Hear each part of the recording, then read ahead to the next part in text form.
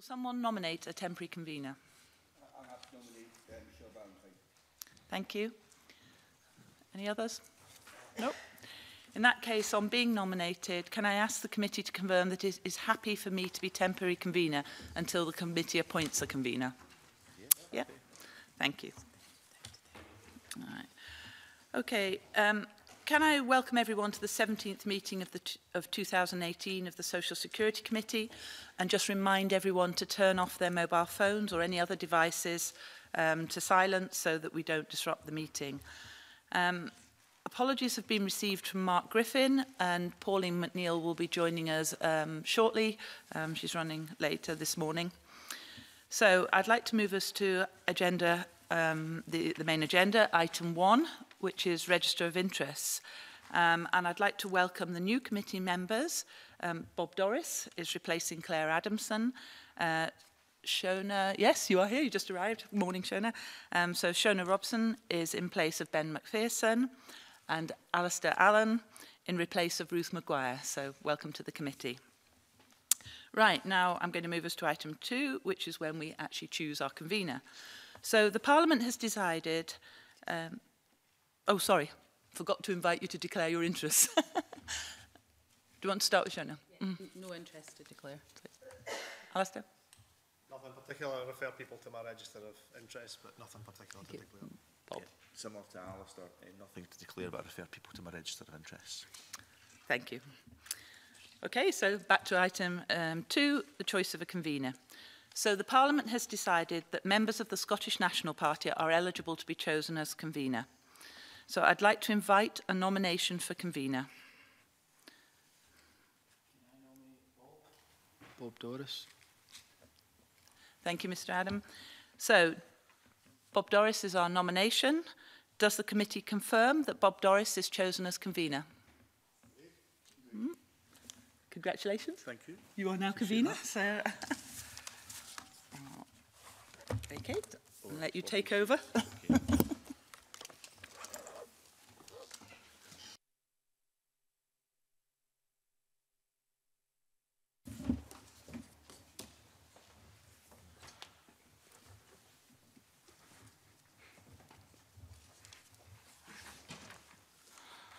I'm feeling a bit isolated here. He's been welcome to have sat beside me. I hope that's not a sign of things to come. Bear with me one moment. Okay, so I think it's only reasonable. I promise you we'll get to our witnesses in a second, but I wouldn't be doing my job properly if I didn't thank George and the committee for nominating me and agreeing me to be convener of this committee. I very much look forward to it, but also to pay tribute to the work of Claire Adamson, who did a sterling job here with some real pretty important legislation going through this committee over the previous few months. And of course to congratulate Ben McPherson, who's been elevated to ministerial level, and Ruth Maguire, who's moved on to be a committee convener also. So just put on my record my thanks to the 3 outgoing members of the committee who have, along with the rest of the members, laid pretty good groundwork for where we are as a committee, and I'm delighted to take over as convener. So we'll now move to agenda item 3. And the committee is asked to agree that item 5, consideration of evidence, is taken in private. Can I ask if the committee is agreeable to that? Okay, so we now move to agenda item 4, social security and in-work poverty. Agenda item 4 is the first evidence session of this inquiry into social security and in-work poverty. This session will consider some of the published research in poverty and low pay. Can I welcome the first witnesses for our inquiry, who are David Finch, Senior Research Fellow, Resolution Foundation, Russell Gunson, Director, Institute for Public Policy Research, Scotland, and Robert Joyce, Associate Director, Institute of Fiscal Studies. I don't have a note here saying there's any opening statements, so are we going straight? We're going straight to questions. Okay. Now, I know a lot of members, myself included, are keen to ask about in-work conditionality in relation to universal credit. But I suppose before we ask specific questions on that, universal credit, one of the policy intents behind it was to tackle in-work poverty. And the data we have from submissions and published information out there is that 64% of those living in poverty are in households where there is employment, there is work. I don't know if that's a reflection on universal credit itself, or whether it's too early to say there's a link between that, or as those figures going up or down. But I'd be interested to know in terms of the current levels of households where people are in employment but they're still in work poverty, and where we are with universal credit. So some observations on that I think would be quite helpful before we start looking at in-work conditionality. Yeah, I think the place to start from our point of view is that you can't divorce the economy from in-work poverty. So yes, universal credit and social security more generally have a big role to play in reducing and tackling poverty and in-work poverty. The economy, the income structure in Scotland and across the UK will be as much, if not more, of an issue in terms of tackling in-work poverty. And over the last 10 years, we have had some pretty unprecedented economic circumstances. We continue to have unprecedented circumstances, 150 years since we've seen living standards stagnate like they have over that period. And of course, low pay has been a big feature of the labour market and the economy over that time. Just under a fifth in Scotland are on wages beneath the living wage, the real living wage, should I say. But on to universal credit, I think where we stand is that it's as an idea, it's got some merit. Bringing 6 means-tested benefits into one on a taper, a single taper, is a good, positive idea. But the funding levels that were originally promised have dropped significantly. We've seen about £3 billion taken out of the budget per year. And then, of course, you've got the ethos, almost the implementation of it, which to us looks particularly pernicious around in-work conditionality, work requirements, sanctions, etc. So whether universal credit will work or not has to relate to those three: the structure of it, the funding of it, and the way it's implemented. The structure has some merits, but the way it's been funded and the way it's been implemented will make it, firstly, very difficult to know if it makes a difference or not. And secondly, I think there's some headwinds that it's almost created for itself. Thank you. Others want to comment on that? Mr. Joyce? I'll come in there. So I guess just to start with the overall trends in in-work poverty, the kind of big picture background. Broadly speaking, the overall rise over time in the proportion of people in poverty who are in a working household, that's been going on for some time. So that's not itself a universal credit related phenomenon. That, I think you can break that down into having 3 different causes, actually, very broadly. One is that employment has risen a lot. So less of the poverty problem is about worklessness than it used to be. So that's the sort of good side. The other is that, and this is particularly a story of the last decade or so, although it actually predates the crisis a little bit as well, is low earnings growth. And if anything, that's been particularly the case for households at the bottom end of the earnings distribution. And the third is the big decline in pensioner poverty, actually. So all of those things combined mean that a much bigger fraction of our poverty problem than it used to be is about people who are in work not earning enough to take them above the poverty line, and less about the things that more drove it in the past, which were worklessness and poverty and old age. Of course, those problems are still there, but just as a proportion of the total, they are smaller. So I think that's sort of how I would see the big picture context for some of what you said. In terms of how universal credit will affect in-work poverty, I guess I would break that down into at least 2 different categories as well. First of all, there's what are the direct impacts that it will have on households' incomes and of working households' incomes, given that it changes what different people are entitled to. And there it's definitely a mixed bag. There are a significant group of working households who will keep more benefits under universal credit than they would have kept under the old system. So in that direct sense, that will increase their incomes, or top up their incomes, and would tend to act to reduce in-work poverty.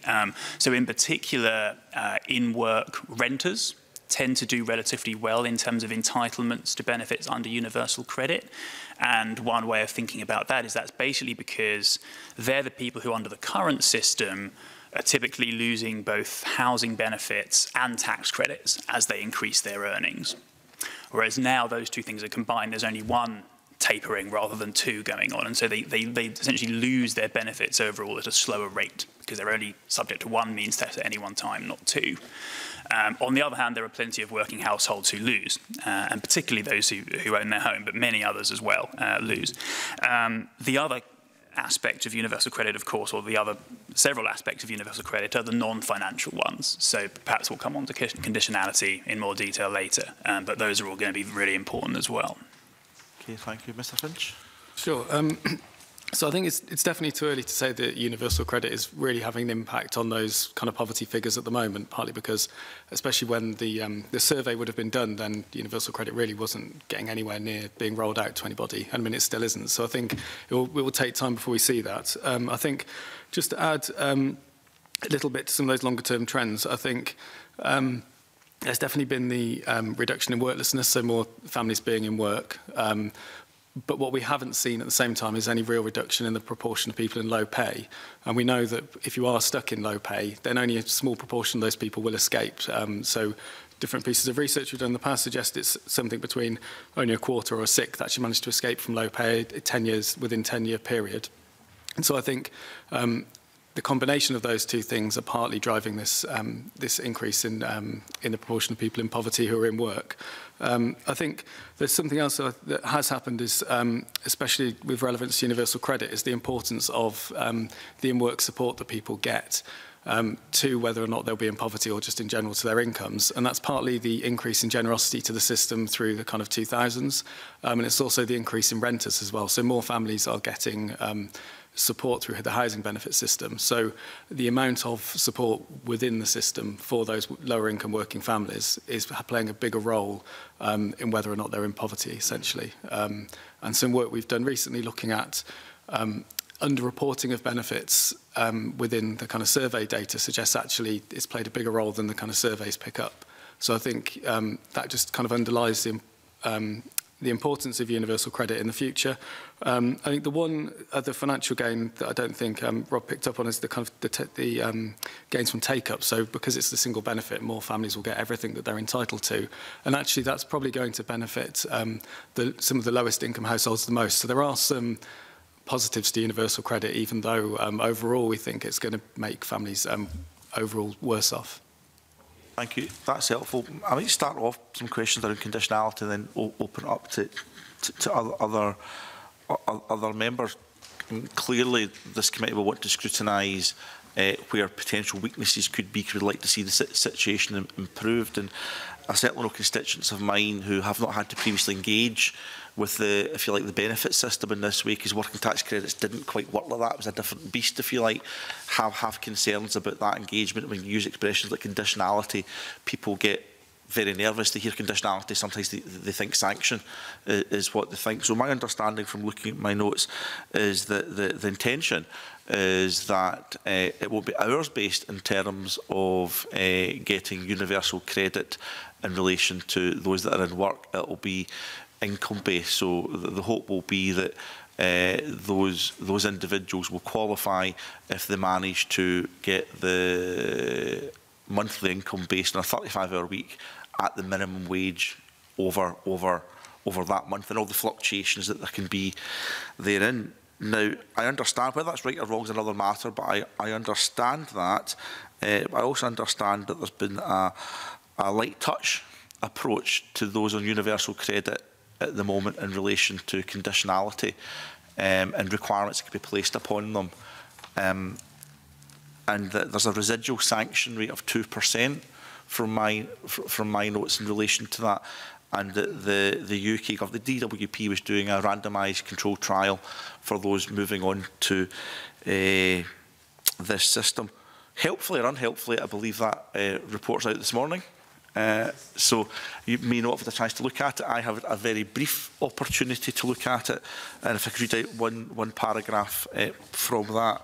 It says the evaluation explored the link between sanctions and outcomes amongst frequent and moderate support participants by asking whether their universal credit payments had been stopped or reduced.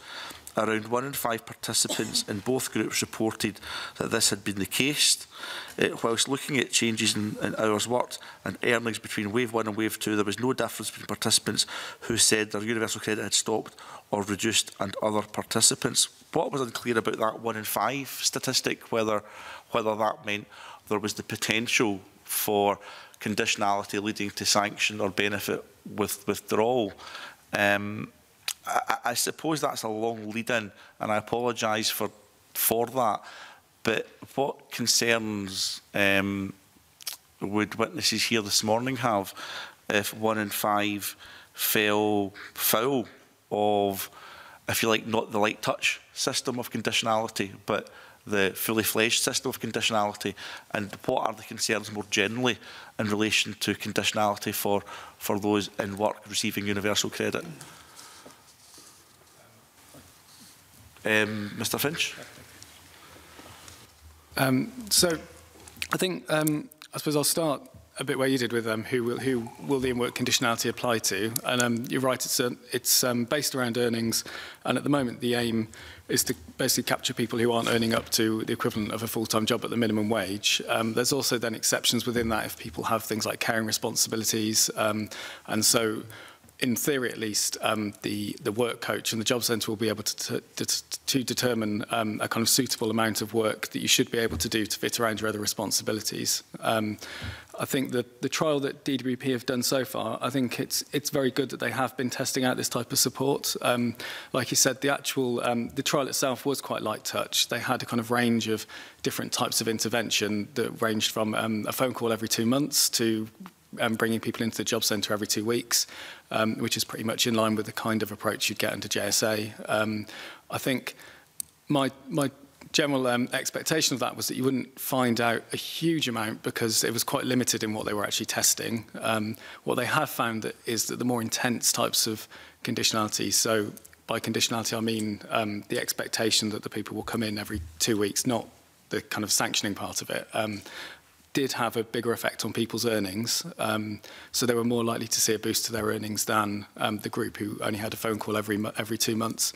So I think in that sense it's quite encouraging, and I think actually the scheme itself does have potential to help support people to increase their earnings, and it's actually the kind of natural progression for the benefit system to take, given the kind of how well we're doing on employment and how badly we're doing on low pay.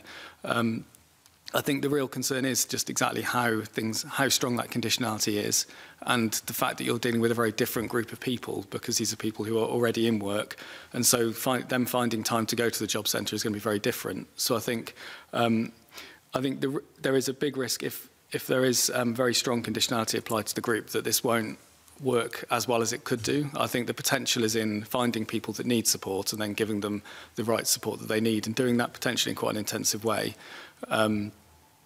I think that the one thing to remember with this trial so far is it's very early days, and I think potentially the people who are on universal credit were probably, they could well have been the harder cases because they're people coming from unemployment into work to be on universal credit in the first place. Whereas in the long term, you will have people who maybe have been in low pay and in work for a longer period of time, and so they're already established in the labour market. And I think that's one group that would be really good to kind of focus on in future. I suppose the final question around the in-work conditionality is the extent to which DWP are doing the support or whether other agencies are doing that support. And I think the main advantage universal credit has is that it has the information about people's earnings, and so you can find the people who have been stuck in low pay. But then whether or not the job centre is the right kind of body to administer that support is, I think, potentially a different question, and it should... I would think really it should be working with a wider kind of skills body that will help support people to progress. And that's partly because not everyone in low pay is going to be on universal credit. So you need the two interacting well together. And I think but with universal credit, it is still very early days. The kind of out of work conditionality has taken a couple of decades to get to this stage. So I don't think you can expect to see kind of amazing results overnight with this, but I think it's worth kind of persisting with. Johnson? Yeah, I think Place to start. So the conditionality within universal credit includes, of course, in-work requirements, so the onus on the claimant to increase earnings or hours. There's also other forms which you could describe as conditionality too, so work requirements for those that are out of work. And even the minimum income floor, you can argue, is a form of conditionality for those in self-employment.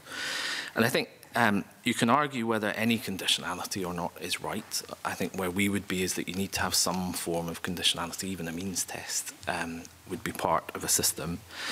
But whether the conditions are right to achieve the outcomes that you wish, I think is the first question. And then secondly, what happens if those conditions are not met? Are the sanctions correct or not? So on that first one, are the conditions right to achieve the outcomes you wish? I think Resolution Foundation have done a lot on this, IPPR have done a lot on this, but career progression has to be, to us, the sort of overriding principle, not just within universal credit, but more generally for your interventions into the labour market, because career progression is at the heart of in-work poverty. So if you can drive people up into higher pay or promotions or better terms and conditions, you can begin to tackle some of the economic and social problems that we have. The conditions don't seem to us to be particularly focused on that progression. It still seems to be focused as if we're in a high unemployment scenario context, and that any job is the aim. To us, we have to aim a bit higher than that. Equally, the problems with the conditions as far as we're concerned, conditionality as far as we're concerned, is that it puts the full onus onto the claimant. So the idea that it is the claimant's sole responsibility to increase their hours or increase their earnings to the point that it satisfies the universal credit system just bears no relation to reality. It's your employer, it's the economy more generally, as well as the claimant, that will have an onus, a responsibility to deliver that.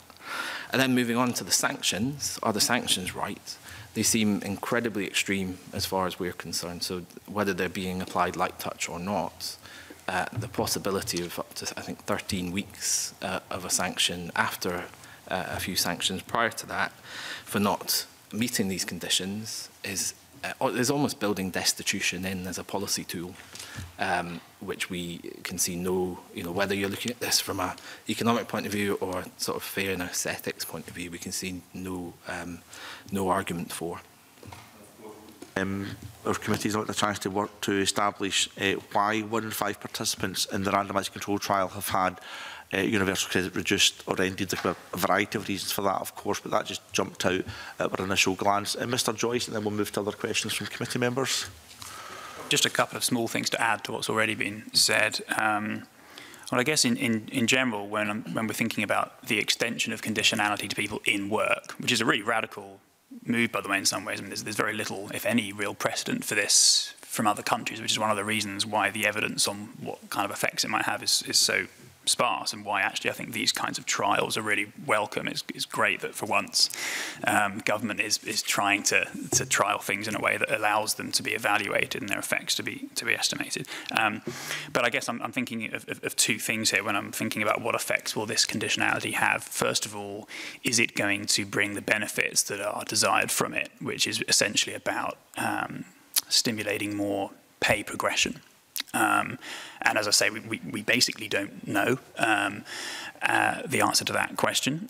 It's a really key thing for the government to one way or another be focused on, because as has been mentioned, pay progression is a really, really key issue. A lot of low pay in general is really about a lack of pay progression. So for example, if you compare the earnings of lower educated versus higher educated people, you tend to find that a lot of the differences come about because of a lack of progression. They end up with much more different earnings than they started with at the start of their careers, and they diverge thereafter because of a lack of progression.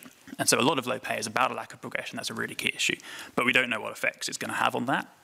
It may well be that to have a big effect on someone's earnings progression and career progression through this kind of means is a very, very resource-intensive exercise, of course. That's, I think, one point. I guess the other question is, will it have negative effects that we don't want? So will we, for example, be sanctioning the wrong people? Are there going to be people who are losing out from the sanctioning regime who we don't think should be losing out? do we think, for example, that the discretion of people in the job centres can always adequately distinguish between cases where someone isn't securing higher paying work because the labour demand in their area isn't there, from cases where they're not trying? You know, that's the obvious kind of distinction that you might be trying to make, and it's not clear that that will be made perfectly in all cases, and that could lead to people being sanctioned who no one was really intending to be sanctioned. So I think those are the sort of two sides of the coin that are key. I haven't had a chance to digest yesterday's report, so particularly given that, I don't think I'm in a position to say much about what the evidence tells me about either of those things at this stage. I think that's fair enough. Move to open questions. Alison Johnson. Thank you, Convener. Thank you very much for your evidence so far. Mr Gunson and I actually shared, we were on a panel in Edinburgh University on Friday working with young researchers who were looking at the need for good evidence to inform decision making, and we could perhaps argue that we don't have sufficient evidence at the moment to really understand the impacts of in-work conditionality. But I do have a concern that this group of people are being used as guinea pigs, really, in what could be a disastrous experiment. But I'd just like to ask a further couple of questions. You know, this idea of in-work conditionality, I do find it quite hard to get my head round. You know, when is it ever enough? When are people ever making enough effort? You know, I'm entirely unconvinced that this is a sound principle.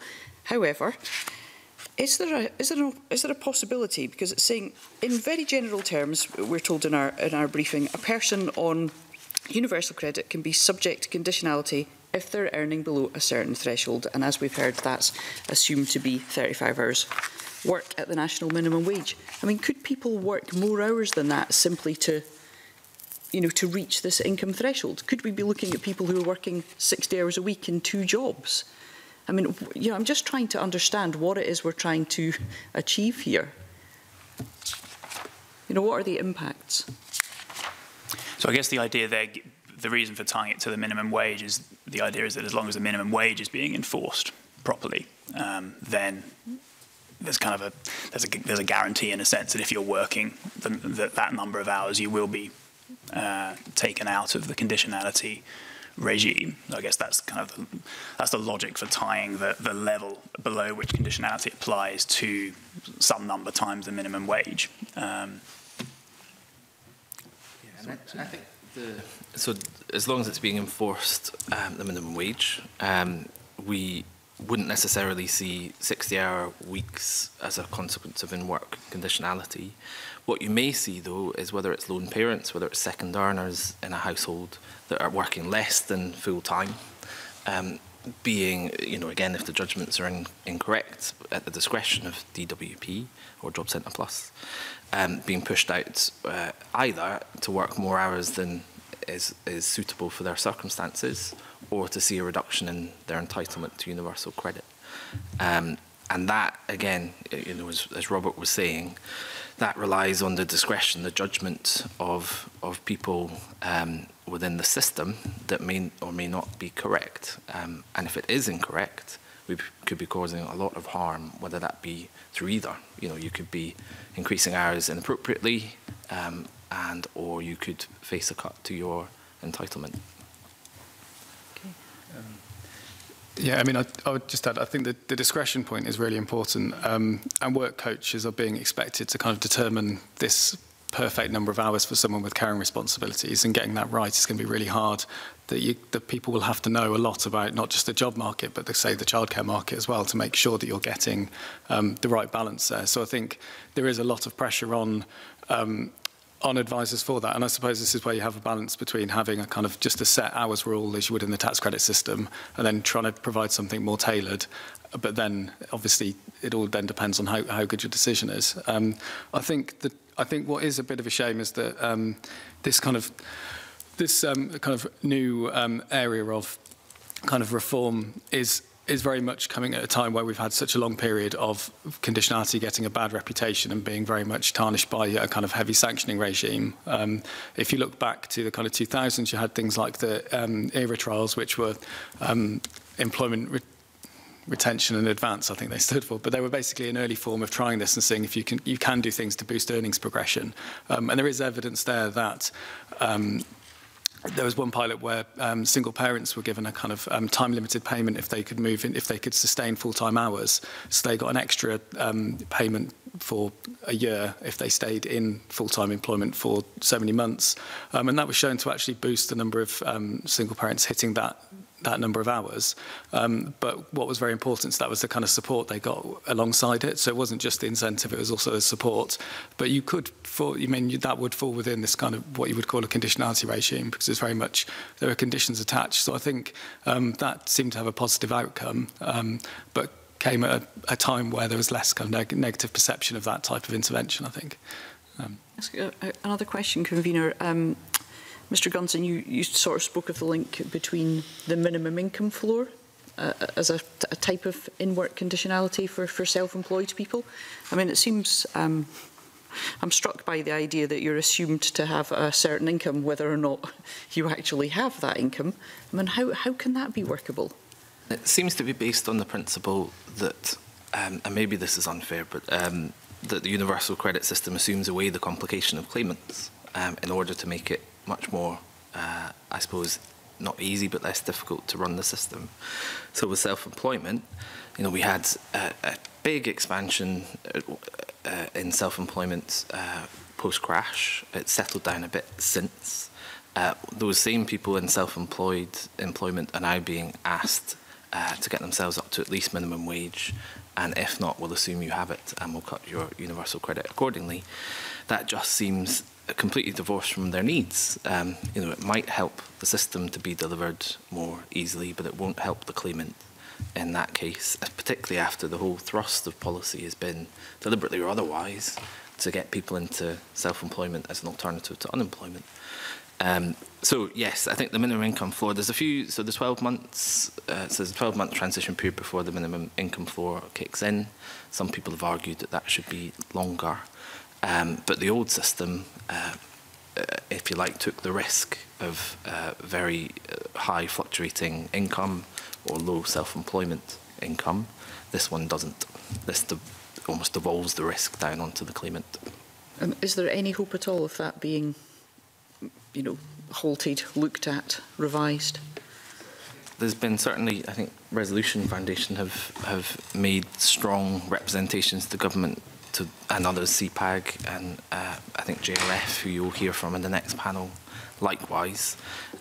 So far, there hasn't been any sign that the UK government are going to move on that. Thank you. Okay, Alison, Alistair Allen. Thank you, Convener. I'm interested in some of what the Resolution Foundation has had to say about the whole issue of incentive for work, because obviously one of the claimed things that one of the claims that was made originally for changes to the benefits system and specifically around universal credit was the idea that there would be an increased incentive to work. That, at risk of putting words in your mouth, doesn't seem to be what you've found. Be keen to hear what you have to say about that. So I think, I mean, the big thing here is that since universal credit was first introduced, you've had these large cuts to the work allowances, which were announced in the budget in 2015. So they're very core to the kind of strength of the incentives within universal credit. So that, I think, is the one sort of key thing to hold in your mind as I start to talk through more of the detail of this. I think the one place where, so universal credit introduces something called a work allowance, which means you keep all of your benefit income up until a certain level of earnings, whereas in the current system, you'd have had those benefits withdrawn pound for pound. So there is currently no incentive, really, no financial incentive to kind of work very short hours in the current system. So universal credit improves those incentives. I think that could be good for people like people with quite significant barriers to working more hours. So that might help single parents with very young children or more disabled people. But then as you start to move up the number of hours that people are working, you start to see the impact of the cuts that have happened. And what that means is that essentially you will start to get less in-work support for some people at the kind of 16-hour threshold of moving up into full-time work.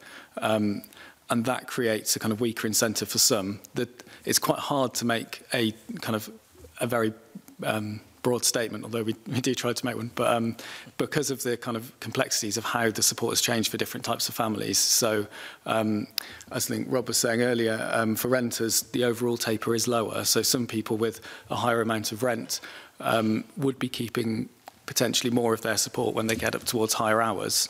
But I think it's also the shape of incentive that's very important. And for us, the one thing, the two groups we're quite worried about are first single parents who start to have the taper applied to their earnings at a relatively low rate, and that's much less generous than it was, sorry, at a relatively low point of their earnings, and that's much lower point in their earnings than it was in the original design of UC. So they'll get to maybe 8 to 10 hours and start to have their benefits withdrawn. And the risk there is that they don't see an incentive to progress beyond that point and get stuck at quite low levels of earnings. I think you would expect them maybe to spread out their earnings a bit, but the kind of the sweet spot of incentive, if you like, is now lower than the 16 hours that was in the tax credit system. And we definitely saw a spike of lone parents around that 16 hours. For second earners, because you see it's very much incentivising kind of a person in the household to get into work. It's more generous towards a single earning family. So in a couple, that makes the incentive for the second earner to enter work less generous. And they also will see around sort of the 63% taper will apply to everything that they earn. So if they move into work, they're standing to lose up to around sort of 2/3 of their earnings. So they have quite a weak incentive as well. And in a world in which you want to boost people's earnings to potentially tackle in-work poverty, these incentives are going against that. So I think overall, you can say that I think that some groups will have gained and some are losing. The overall shift is probably not that big, and certainly not the kind of big gain that you're expecting that would have kind of that would have justified kind of making such a big change to the benefit system.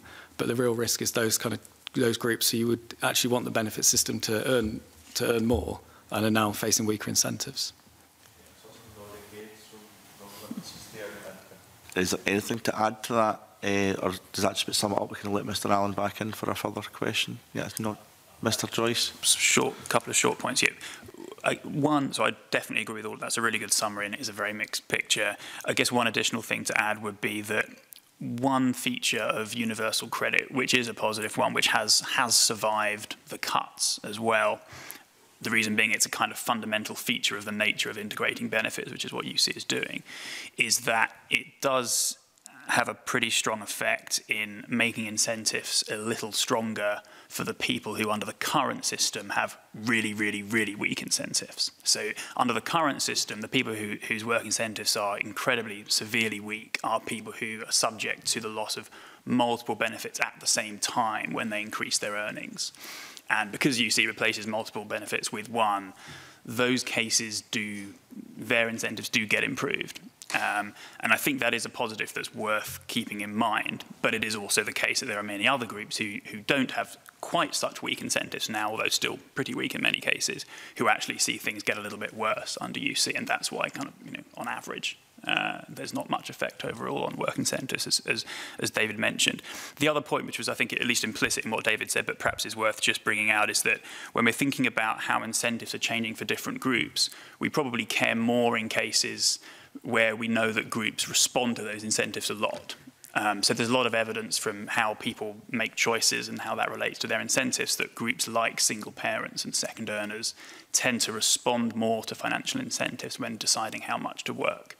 And those are actually both groups who do less well out of universal credit in terms of incentives. So that's a reason why we might be a little bit more worried about them. Alan? You mentioned in your earlier remarks about the fact that there are large groups of people who appear to be trapped in relatively low wages for long periods of time. You also, from what you've just said, there just now describe incentive, in some circumstances, incentive to work. But are we talking here about incentive to work in what may become a situation where they are trapped in low pay? And are there any incentives that you could envisage being built into the system which might actually be better at encouraging people to leave that trap and to work their way towards better paid work? Yeah, I think when it comes to I suppose the low pay trap. I think that goes beyond universal credit and goes beyond social security, actually. For us, and I think David referred to this earlier, you have to look at your skills system, you have to look at the interventions that you can make to the side of whether it be sanctions or carrots or sticks through the universal credit system. There is a risk, though, I think, without that, as you describe, we are pushing claimants out from either out of work into poor quality work, or pushing claimants that are in low hours of poor quality work into higher hours of poor quality work. There's a risk of that, and from our point of view, the conditions, the support around claimants for universal credit isn't sufficient to sort of allow people to escape from that. These trials we'll see, as it rolls out, we'll see, but there's certainly risks that we see. And the National Audit Office report into the universal credit also identified a good few risks, not just in that regard, but for example, it finds that the system's very poor at the moment at identifying vulnerable claimants and tracking them and providing them with the support that they need. That may include some of these lone parents and second earners that we wish to see incentives for. Last thing, it's almost maybe referring to your previous question, but work incentives are one thing, of course, and they're very important, and it's a huge part of in-work poverty, but the levels of support are also very important. So whilst work incentives may or may not have been improved, and you've heard the complicated picture, what we do know is that for lots of people in the universal credit system, they'll be receiving less than under the previous system, despite working. So work incentives, just to be clear, of course different from the amount of support that people receive. I think Mr. Joyce wanted to come in, and then we'll move to the next question. You didn't, Mr. Joyce? You okay? I'll just make one more point. I suppose, I mean, in general, it's worth noting there is something of a trade-off between, for a given budget, for a given amount of spending you're going to do on universal credit or any other means-tested benefit, there's going to tend to be a trade-off between focusing on encouraging people to do some work rather than none, and focusing on, once they're in work, encouraging them to do more. Because, if you think of it as a set amount of money, if you allow people to keep hold of more of that when they start doing some work, then for a set amount of money, you're going to have to withdraw it more aggressively from other people higher up the earning distribution when they're doing more work, and vice versa. So there is, in general, a trade-off there. It is the case that the problem we have in general with poverty now is more about a lack of pay progression and less about a lack of employment. Nevertheless, if you want to sort of to change the structure of universal credit so as to focus more on encouraging progression, there would still be a risk that you would therefore discourage employment for a given budget unless you're willing to spend more. Okay, Alistair. Jeremy Balfour to be followed by Shona Robertson. Thank you, Convener. Just a couple of questions. I was interested in the opening statement by Mr. Gunson about the rollout of it. Just before the summer recess, this committee took evidence from Highland Islands Council, who were very positive about the rollout and how it was working. And because they had done the appropriate work, then they were saying actually there was very little problem with the transfer happening. And certainly, again, having spoken to Musselburgh, which was one of the early trial pilots, and having visited them on a couple of occasions, they too haven't raised these issues. I'm just wondering where this evidence is coming from, and why is it working in Highlands and Islands and maybe not working in other parts? And is it down more to do with the administration of the local authority rather than necessarily the concept? And the second question, and this may be more aimed at Mr. Joyce, or anyone else can jump in. I'd be interested to know about people who are self-employed, because obviously their income can vary dramatically from 1 week, 1 month, even 1 year. Will they be affected negatively or differently from those who are in employment? And do we need to kind of treat them differently from those who have maybe a permanent 36-hour-a-week job?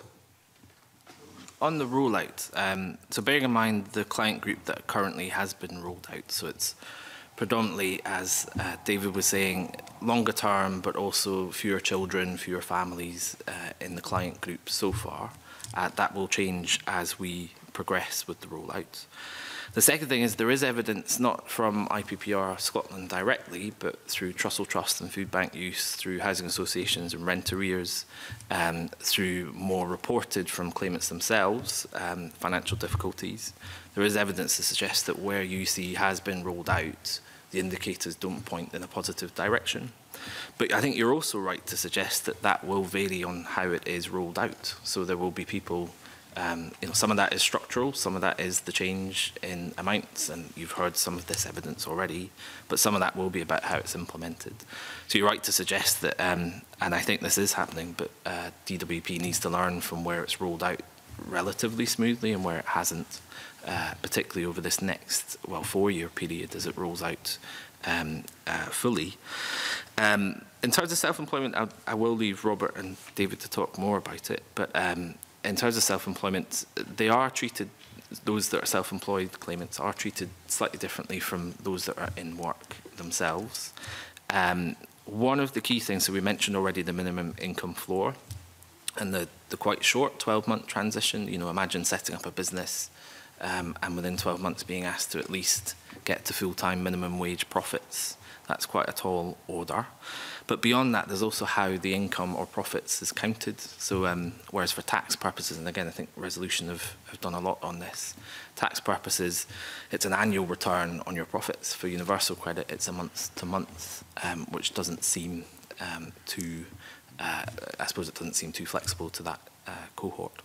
I'll leave Robert and David to talk more. Self-employment aspect of it rather than the local authority and the rollout stuff. David Finch, do you want to? Sure. I will very quickly pick up on the rollout part, which I think is it's just very hard to know how badly or how well people are being affected by the kind of the practical administration of UC as it's coming out. I think a lot of the very bad stories are from much earlier parts of the implementation, where they literally didn't really have a full IT system built, and things were going, and they had problems in that initial kind of IT system design. And since then, they've shifted to a new IT system. There are still some issues with that, and that still isn't fully built. But the kind of the rate at which they're getting people's first claims paid in full and on time has improved. It was around the kind of 50–60%. So half people weren't getting paid in full on time, and now that's up to about 80%. There hasn't been a big improvement from that 80% so far, and some of that is about the additional information that the system needs to process the claim. So maybe your housing costs or your childcare costs. And again, something that Russell's mentioned is UC very much makes its own system simple, but puts all the burden of finding information on the claimant. And so I think that's partly why it's hard for people to get the right information to the system to get their claim processed on time. So I think there's definitely there's room for improvement there, but it has improved. And I think there are signs that the core of what is now UC, of the UC IT system, has improved and is improving over time. So I think that's, hopefully we will see less of those problems as we go forwards. And that's quite, that is quite important, because there's a very negative perception associated with universal credit, and actually the one gain that you still get from it is this gain in take-up, where people will get more of their benefits by claiming. And if people are put off by the negative perception, that could start to move in the other direction. So I think there is something about trying to find the positives in universal credit, and also, and that's partly on DWP to make that more public as to what is actually happening. Sorry, that wasn't quick, was it? On self-employment. Over to Mr Joyce for self-employment, yeah. and that will give other members a chance to get in and ask a question. I apologise, Mr Finch. Mr Joyce, self-employment. On this one, anyway. So yeah, I mean, I think so. There is a serious aspect to how the minimum income floor for the self-employed affects those with volatile incomes within the year, and of course, in self-employment, that's pretty common to have. Not to have a constant stream of income or indeed expenses through the year. So basically what can happen is that if you take an extreme example to make it really easy to see, if you get all of your income in 1 month, then you in that month are entitled to no universal credit. In the other months, though, you have no income. But because of the minimum income floor, you still don't get you either get very little universal credit or still nothing. Whereas if that income had been spread evenly through the year, you may well have been entitled to a bit of universal credit throughout the year. And so you can have people, it's not just a self-employed versus non-self-employed issue, it's also a volatile self-employed income versus non-volatile self-employed income issue. If you compare those two cases, you can have people who over the year make the same earnings, but one of them can get a lot more universal credit than the other. And so that is a pretty big discrepancy. One thing that it seems to me could in principle be done, I still haven't heard of a good reason why the Department for Work and Pensions couldn't do this, is to decide whether to apply the minimum income floor based on your previous 12 months of earnings, rather than just the current snapshot, which would help to ameliorate that problem. But at the moment, it seems to think that that's well, it seems to suggest that's infeasible. I can't see why, but that is a big issue in terms of a discrepancy between how volatile incomes are treated and how non-volatile incomes are treated for the self-employed. Okay, Mr. Bauer. I just wanted to pick up something that was mentioned earlier about the discretion of work coaches and your understanding and what evidence and assessment has been made around how that works in practice. So discretion of itself is not necessarily a bad thing, but it could be if it's applied unfairly. Is there any evidence of a particular geographical variation, for example, in the application of that discretion? What is there guidance that work coaches are working to try to keep some kind of consistency? Because I guess I would be concerned that there are very subjective decisions therefore being made in individual cases that could vary widely depending on the discretion of work coaches. So I'm interested in just a bit more on what what evidence is being gathered, what your understanding is, and whether or not there's that variation being picked up. Yeah, I mean, I think it's probably a quicker answer. That I don't think there is any great evidence to show that kind of variation at the moment. I think what is worth thinking about is that the role of the work coach is much expanded beyond what's currently expected of the traditional Job Centre Plus advisor. And there is a lot more information that they need to be able to understand and apply appropriately. DWP have a kind of training scheme essentially to make sure people they go through it and they have a kind of qualification to say that they have, that they are at work coach status. But I think there is still a huge burden on them, and the pay isn't exceptional for what's expected of them, particularly when you think if the decision goes wrong, then it's going to have a really big impact on someone's life. So I guess essentially it would be good to see some more detailed information on how that's being applied. The kind of anecdotal stuff you hear is that it's not actually those difficult decisions about how many hours they think someone should be working that they get wrong. Sometimes things like is someone self-employed or not is being got wrong as well. Although that's very much the kind of anecdotal things you hear through the kind of Child Poverty Action Group cases where errors have occurred. I'd only add to back up, there's very little evidence just now, and National Audit Office report would suggest that we may never know in many respects how universal credit is performing, and I think this is one of those. How would we be able to tell, maybe comparing across local authorities, but even then the economies are very different in some respects. How would we know whether those decisions are being gotten right or not? And I'm not clear that that DWP has the processes in place to allow us to know that in the future. So you would certainly recommend they should have, presumably, and they should be gathering that as part of the rollout process? Yeah, as best as possible. And the only very brief thing to add is that as well as relatively low pay, as well as a huge demand in terms of the sort of breadth of the role, there'll be a huge demand in terms of the numbers of claimants per coach in the future. Hundreds, I think. So it looks a big risk, particularly given, as we just discussed, the in-work conditionality aspects. Okay. Okay. Anything else, Shona? No, that's fine. Michelle Ballantyne. Okay, thank you. I want to talk a bit about fluctuating income levels and how people are affected, obviously with universal credit, calculating in arrears on a monthly basis. And DWP have said it's really the individual's responsibility to budget. So I just would like to sort of ask your view on that. And obviously with the thresholds changing as well in terms of surplus income, what your view on that is, and you know, how you think it affects people, and what, from each of your organisations, what your view is on how you see should handle that whole element of budgeting and fluctuating incomes thresholds. Mm-hmm.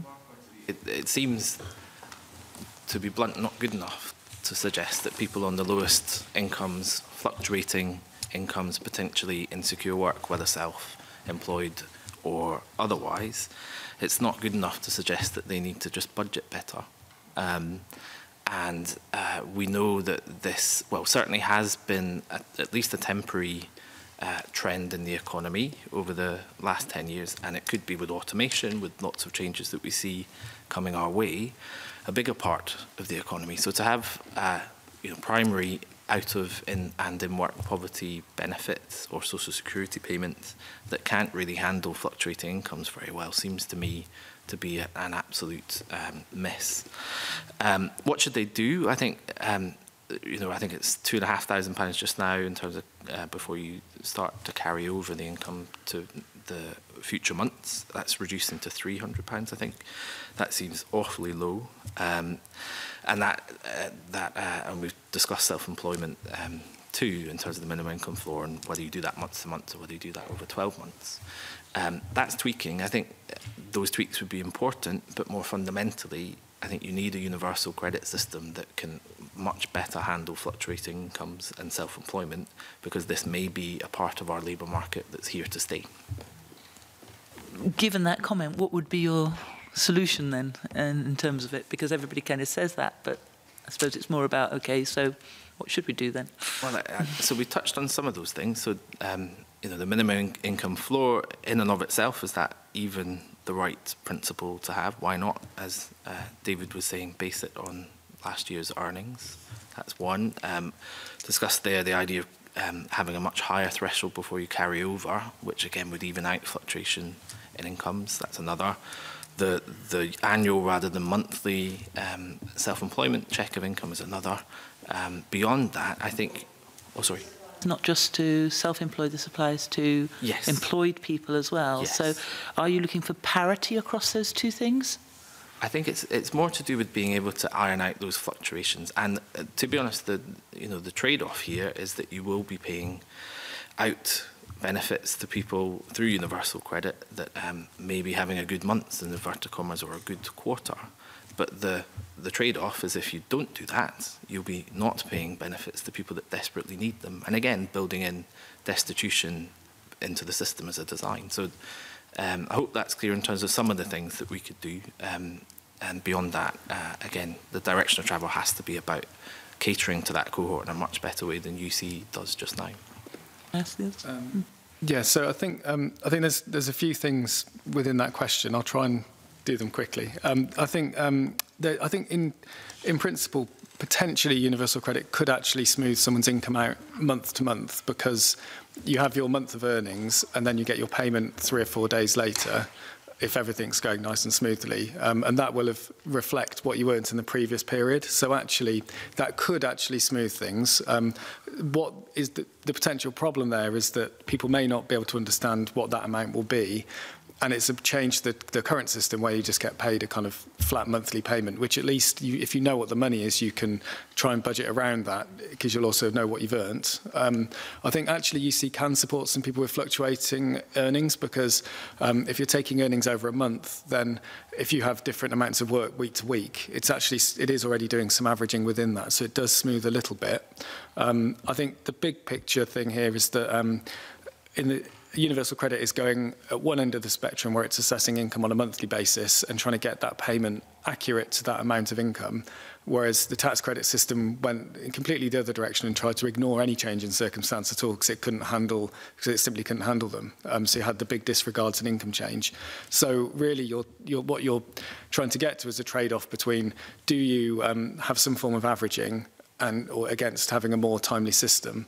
I think, you know, where you go with that, you could have a 3-monthly system, but you're always going to have a trade-off between either you're spending more out in the benefits will be inaccurate, and that might lead to over and underpayments, which, you know, that doesn't really get reflected when you talk about universal credit, but that causes a lot of hassle for people as well. So you probably want to avoid that. But then when you have a very tight monthly assessment period, because of the way in which the earnings come in are counted within that month, it's when they're actually paid to you rather than where you may think the month of work that income actually applies to. That causes people to potentially move out of the system. So you could get 2 pay packets in 1 month, and that means you've earned so much that you've moved out of the system altogether. So you could go to an actual average of your earnings over the period for the work you did, but then how are you going to measure that? So there are lots of trade-offs there, and I'm not offering a great solution to it. I think the surplus earnings thing is, again, it's a very specific, complicated rule. I don't know anyone from some of the kind of accountants that do the that look in like the low-income tax reform group always think very much understand all the technical detail.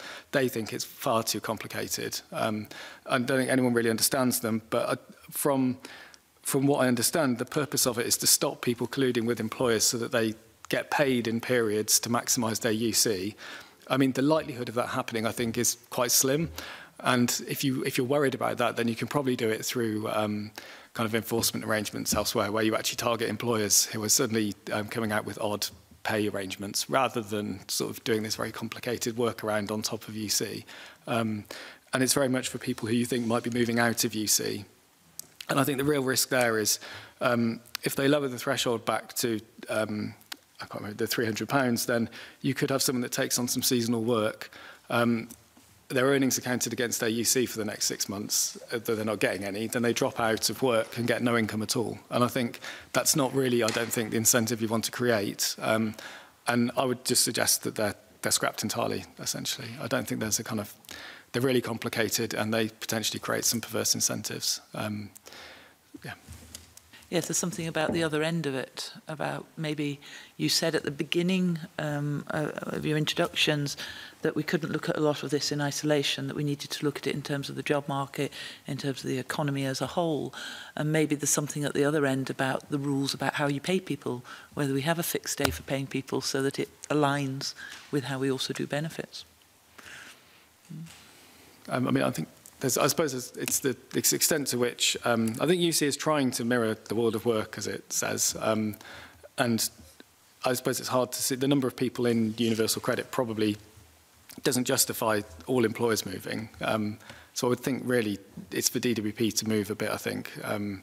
And I do think this is something that will eventually, as more people get on the system and you have many more working families on the system, they will have to move on it in some way. The DWP to move the pay date of UC to match the pay date of somebody's employment. So if it's the last Friday of the month or the last day of the month. Have you had those conversations? So I think at the moment you get a set entitlement period from the day you claim. So, and I think what DWP probably don't want is that if everyone's paid at the end of the month, everyone claims at that point so that they get the same assessment period, because it just means lots of people claiming on the same day, essentially. I think the problem, though, is that even if you have a set payday, your employer probably doesn't always pay you on that day, because you have things like bank holidays, they just get the payroll wrong, or you're paid, you might be paid for something in arrears for some reason. So it's just very hard to get that perfect. So I think you probably end up somewhere in the world of averaging things out. But your trade-off then will be inaccuracy. Come back again, basically. Yeah. Mr. News. To come in, I'm going to let you in briefly before we move to George Adam for the next question. But can I just check, is what witness he's saying is that some of this has to change? Russell Gunston suggested a number of ways some of these matters could change. Mr. Finch said maybe just stop some of it altogether. But just Mr. Joyce, it'd be quite good if we get a kind of unanimity or otherwise amongst the panel. Some of the earlier questions Michelle Ballantyne was raising, does the system have to change and take account of some of the suggestions that Mr. Gunston was making, and Mr. Finch indeed said just scrap some of that income floor? I find it hard to be totally categorical because and not being a sort of tax administration expert, I don't really know. I don't feel too confident knowing exactly how severe these concerns are that the government clearly has about manipulation of the timing of earnings and whether there are better ways of trying to get at that than what the government is proposing. I definitely think that the surplus earnings rules in trying to tackle that problem are clearly having negative effects as a side effect. So there's, at the very least, there's a trade-off here. I mean, I think the way I think about this is that basically, in general, the government's always having to make a choice between, is it trying to alleviate short-term hardship, which points to having short assessment periods, or is it trying to focus resources on people who kind of in a longer run sense are the worst off, which points towards having longer assessment periods. And under the previous system we had for the out of work benefits, which are basically the safety net benefits, it took the former approach, which you might think makes sense. These are there to alleviate short-term hardship. It had short assessment periods. And for tax credits, we took the other approach where we had longer assessment periods. Under UC, it's had to unify those rules, and it's chosen a shorter assessment period.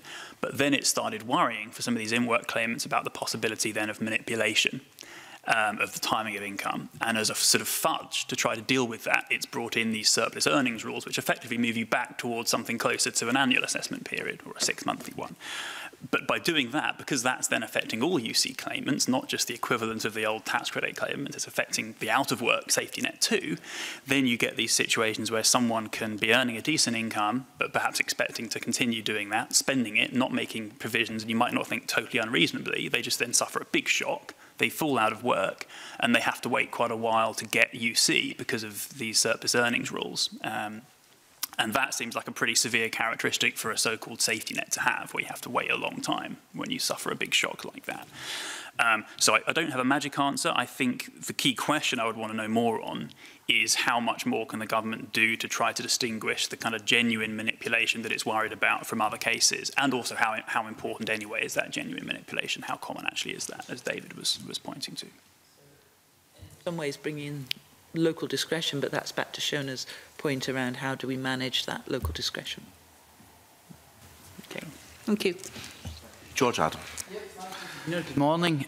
I would just want to ask, it's about fluctuating in self-employed incomes and self-employed again. Basically, if you're, as David Finch already said, universal credit's meant to mirror the world of work. But if you're a self-employed person and over the year you get by, but you manage to get by, but there are peaks and troughs all the way. I know because I come from a self-employed family, you know, so if that happens over that period, then surely it's a disincentive to the individuals to get involved in the system, because you've got to report monthly as opposed to annually under the previous system. So effectively, you're sitting there month after month, another kind of burden on you, you're getting on with your business, dealing with your family life, and at the same time, you've got universal credits or DWP, the dark cloud over your shoulder, and you don't know if it's actually going to, you're going to have the support there that you need that might put bread on the table. Surely that's a disincentive to self-employed people. Well, yeah, I suppose in theory it could be. So if you are having to interact in the benefit system in a way that you're not used to as a self-employed person, then of course that might add red tape and disincentivise you to get the support that you need.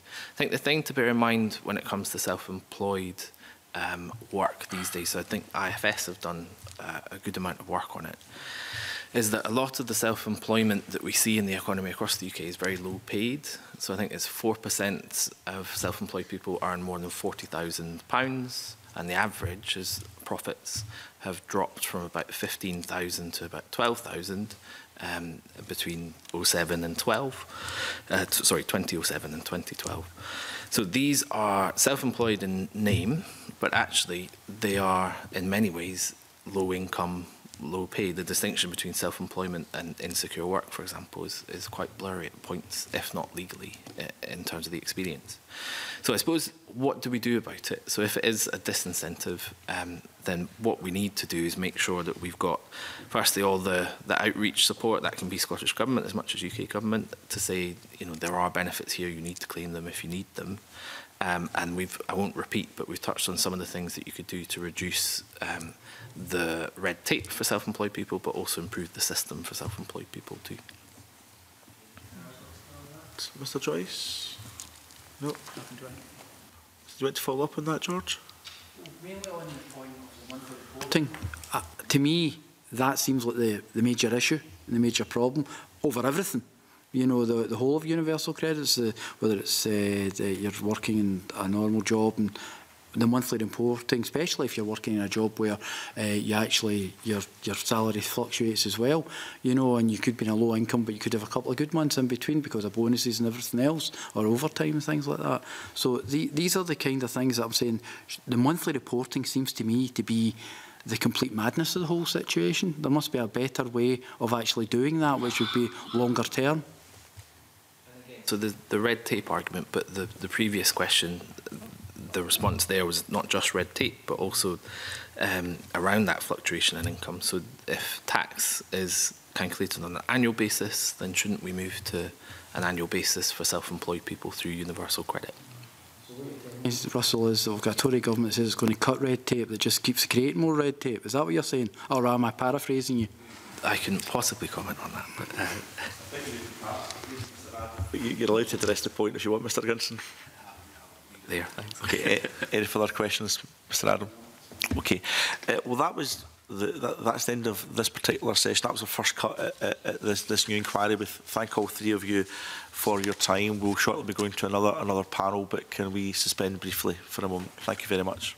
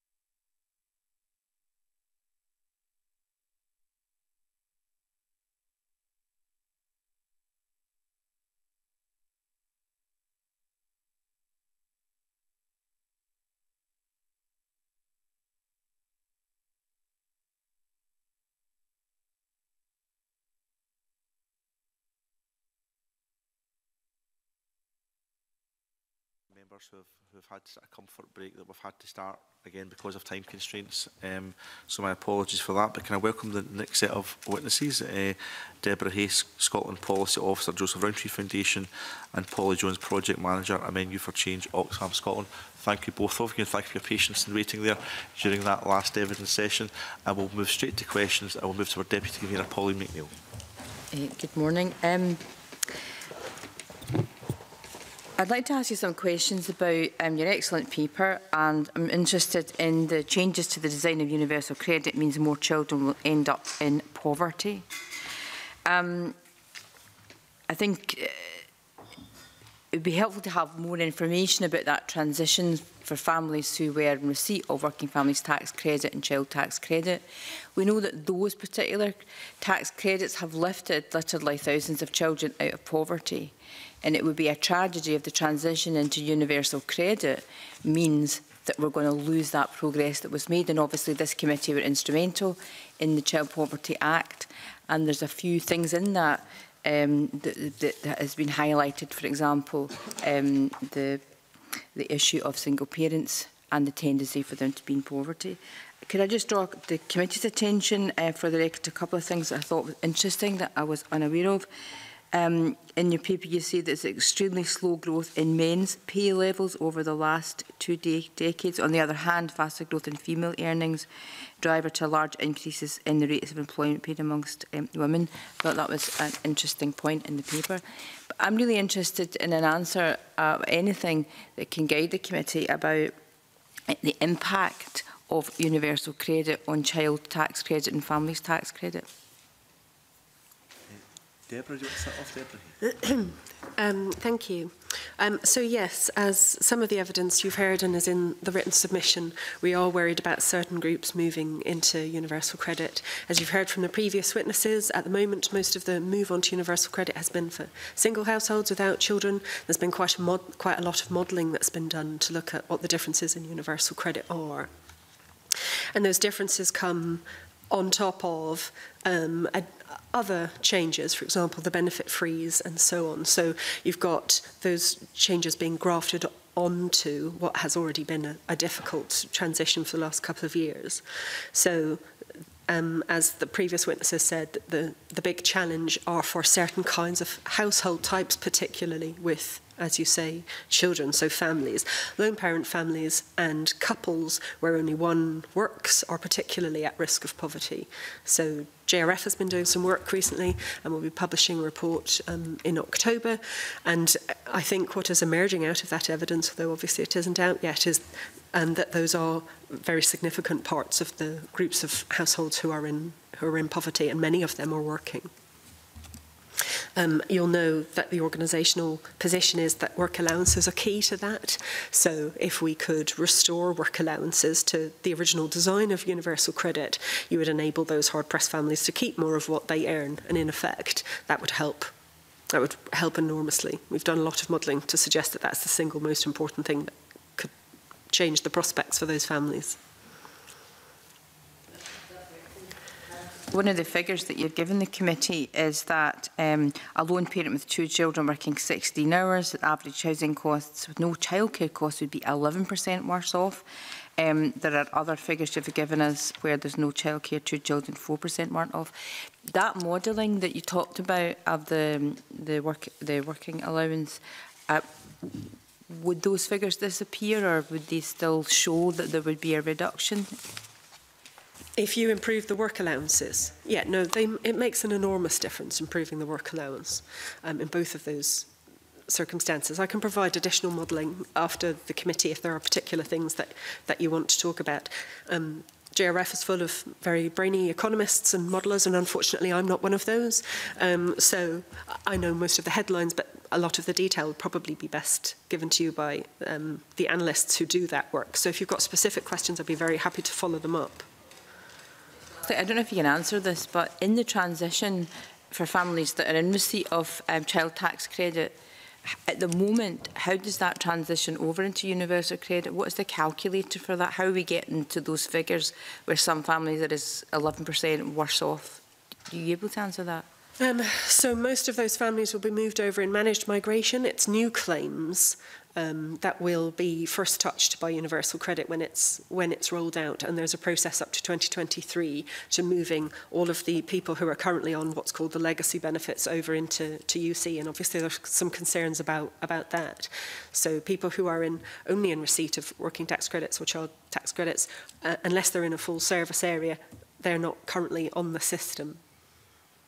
Is that your understanding also? Yeah. And I think that relates to a question that was asked earlier about how is it that the Highland and Islands councils were reporting that everything had been fine.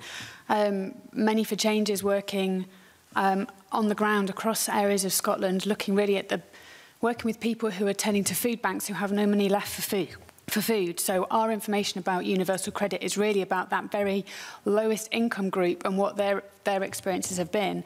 But in undertaking that work, we've been in contact with a lot of councils who are at different stages of experiencing universal credit rollout, full service rollout.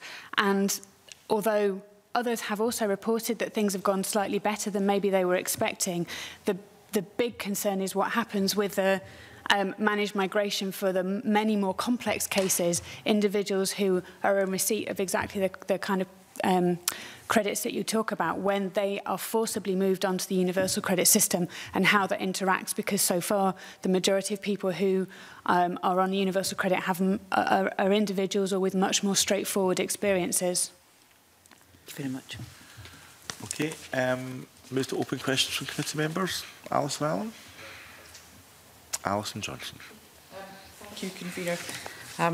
I think both of your submissions have picked up on the fact that most, 64% of adults in poverty now live in working households, which seems directly at odds with the intention, with the much repeated rhetoric that we hear from the United Kingdom government, that the best way out of poverty is to be in work. So clearly something is going horribly wrong. Now, I know a lot of that.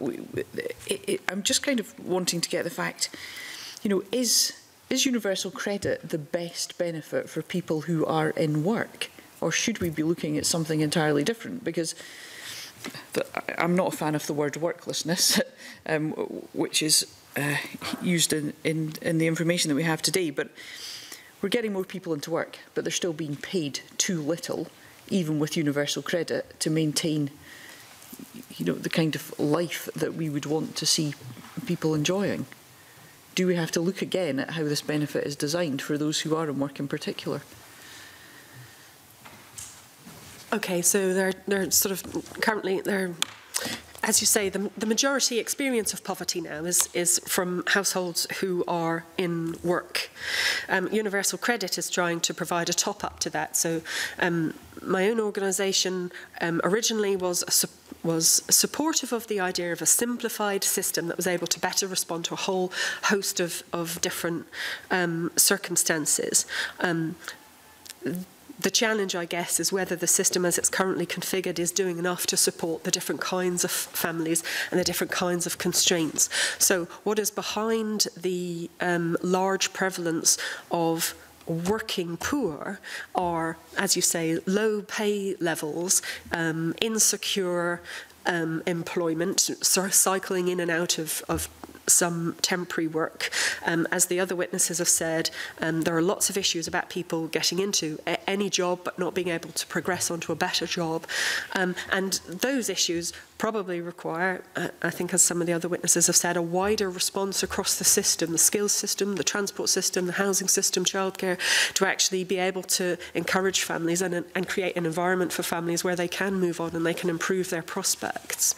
The work allowance is important because where families are working, it enables them to keep a little bit more of what they earn in order to progress. So a simplified system, as universal credit is trying to be, is fine in theory, but it needs to be able to respond to the different constraints for different kinds of households. So lone parents, when only one parent is working, they do struggle to balance work and caring in a way that enables them to earn enough to work their way out of poverty.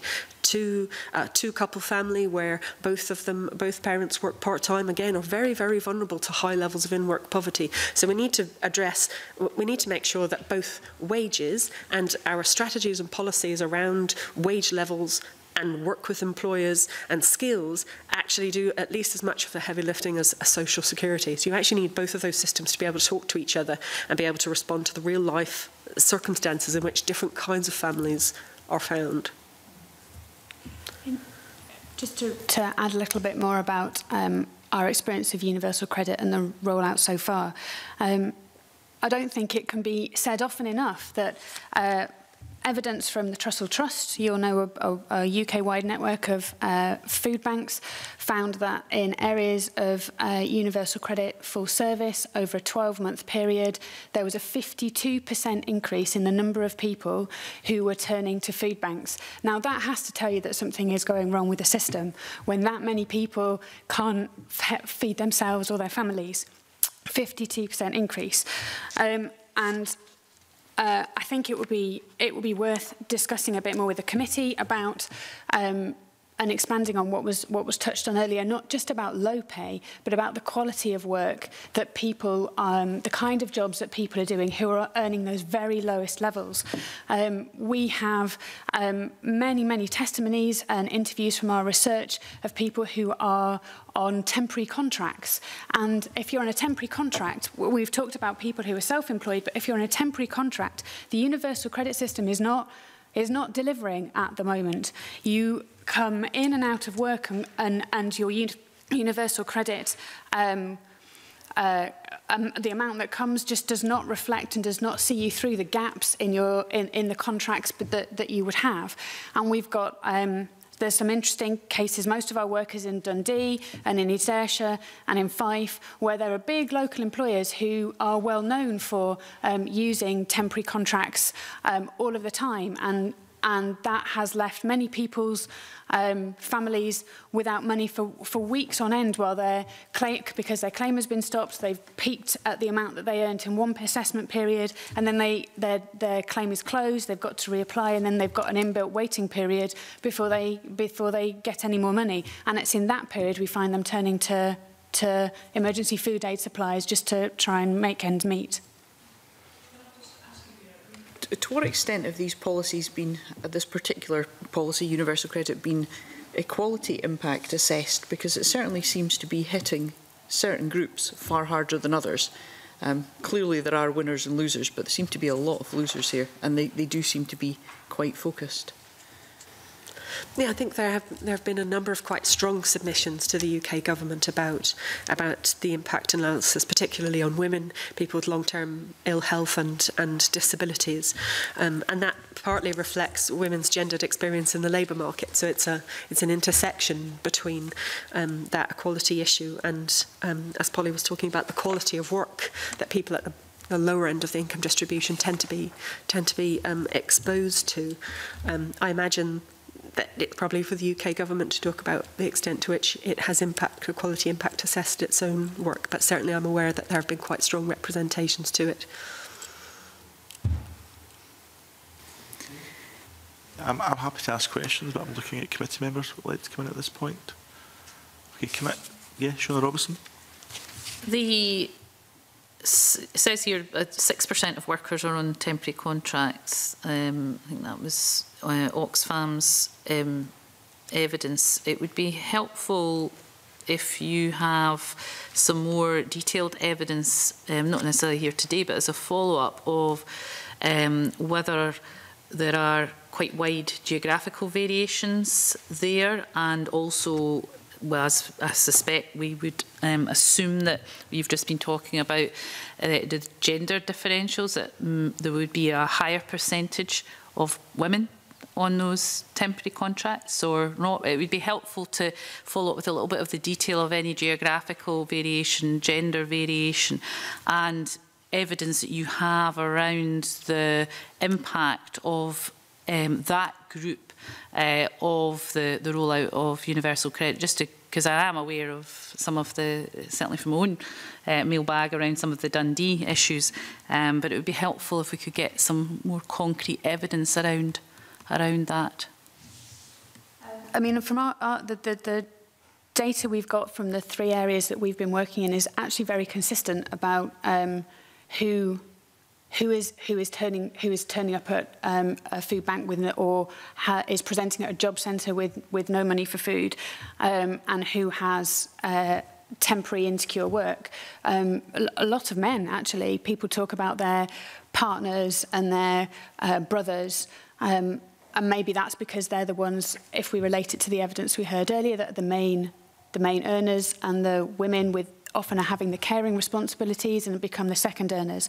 And certainly we've got a lot of data suggesting that lone mothers, single mums are very concerned about the expectation of them to be taking on more hours and the anxiety that causes when it's them left to navigate how they the kind of work they take on and the childcare system. Just as we touched on before in the earlier session, that you need a system that understands how all of these different areas interrelate. Actually, the experience of people that we've been working with across Scotland is that the system's not sorting that out. They're having to navigate that and making quite sophisticated choices about how they can manage to get this child in looked after at this time, to pick up this temporary contract, and then weave it all together in quite a complex arrangement that at the end maybe doesn't even add up in terms of the numbers that people have to manage their accounts at the end. Certainly, JRF's got some evidence, I think, to support some of that about who ends up in destitution and what some of those triggers are. It doesn't relate necessarily to temporary contracts, but that's one element of that sort of shock that can plunge people into destitution. So be happy to share that. Some of the gender data isn't as disaggregated to local area as we might like, so some of that stuff is quite difficult, but I know our analyst colleagues have done some of that work, so we're certainly happy to share that with you. Yeah, I'll follow up on a little bit of this, George, and I'll take you in next. I was just going to make the observation, when my local job centre in Maryhill closed, one of the groups most impacted by it were lone parents, mostly single mums. And two things emerged from that. One, actually, some of them had built up a reasonable, positive relationship with their work coach, and actually, because they were maybe changing, that relationship was destroyed a bit. But basic things about can they get a bus to get at their job centre on time, genuine concerns in relation to that. Now, that's just to go to a job centre. That's not to get to a paid employment for 8 AM or 9 AM in the morning. So some of the barriers that my constituents would face out of work getting into work are actually being able to top up their hours in work are fairly basic things such as access to workable childcare solutions, public transport infrastructure and the affordability of work. Now, given the fact that universal credit was supposed to tackle in-work poverty and give people pathways and career progression, and you're obviously saying that there's genderised issues in relation to that. Is there anything that universal credit is doing that addresses that in a positive way? I could sit here and ask all the negative questions, right? And I'm happy to do that. But is there anything that universal credit is doing in a positive fashion to deal with some of those barriers to work in the first place and then to making work pay for some of the most vulnerable people in my constituency? That the operation of universal credit has some of those things in its ambit, but you're absolutely right that I suppose taking a more positive look at this, the sort of things that help people progress are dedicated advice and financial planning, which they may or may not be supported to do through their job centre and other providers in the area. It is about planning, being able to respond to the kind of travel to work areas that people might have when they're taking up new or additional hours. It is about the local strategic partners getting together and making sure that there is sufficient and accessible childcare that responds to the kind of jobs that people want to take up. And you're right that the rapport and the relationship with work coaches or any other financial or other sort of expert advice is incredibly important to people who are in vulnerable circumstances, really understanding where they are now and what will help them move on. Those are the sort of magic things that will make a difference. Whether universal credit can be part of ensuring that those local systems work around people is another matter. Holly Jones. I'd actually quite like to share with you a quote from somebody who we were interviewing, Steve, who's from Fife, and he said, there's a gentleman in the job centre who's worked with me in the past and he knows that I'm computer illiterate. He says, anytime I go into the job centre, I don't ask for anyone else, I just say, can I speak to Alan? So we have got some good examples of work coaches who are clearly going, you know, beyond what they might be required to do to make sure that they can support people with, you know, to fulfil basic requirements and stuff. So there are definitely cases of that. We've also heard cases of very positive feedback about particular job centres around Scotland, which people have noted because it's not the experience that might have been used to in other job centres, and they've said, oh, that one's a really good one, and I get quite a lot of support there. So we know, I guess those good examples show us that it can be done, that there can be improvements, which is a good thing. But overall, most of the feedback is that that isn't what people's experience has been. And I think it's also worth mentioning we've worked quite closely with people from the DWP and people from job centres in the areas we're working in, and not one of those people gets up in the morning to give people who come into their job centre a hard time. You know, they are committed to trying to make it work, and that's what they would say if they were here in front of you. But there's clearly a mismatch that a lot of individuals with the lowest incomes and their experience of the system is not an easy one. Somebody else said to us, and well, they actually specifically gave us messages for people like you who have some role in decision making. They said, you know, I hope the government seem to find a way to stop this universal credit. If not, then I don't know how everyone's going to get on. They're not going to manage. That is the general perception of people in the lowest income as they've tried to navigate their way through the system. And it's also the position of the organisations that run a Many for Change that universal credit, the best thing at this stage is that it should be halted, the problem's fixed before it continues. And it's worth not losing sight of that, I think, in the discussion about some of the detail. That's pretty clear. Can I just push a little bit more on how work coaches can or cannot support? Like work coaches, like anyone else, they're like MSPs, you get good, bad and indifferent ones. It's the structure and the system that they operate under as well. But just that idea, if they are to be supportive, I don't see how that can happen in an environment where they are more detached from the communities they serve. They are in larger offices, they have a more varied client list in terms of the individuals they're trying to support. I would expect work coaches would need to know what a proper granular understanding of what local childcare provision looks like, a proper granular understanding of what local bus routes look like, of what local schools are, what the local economy looks like.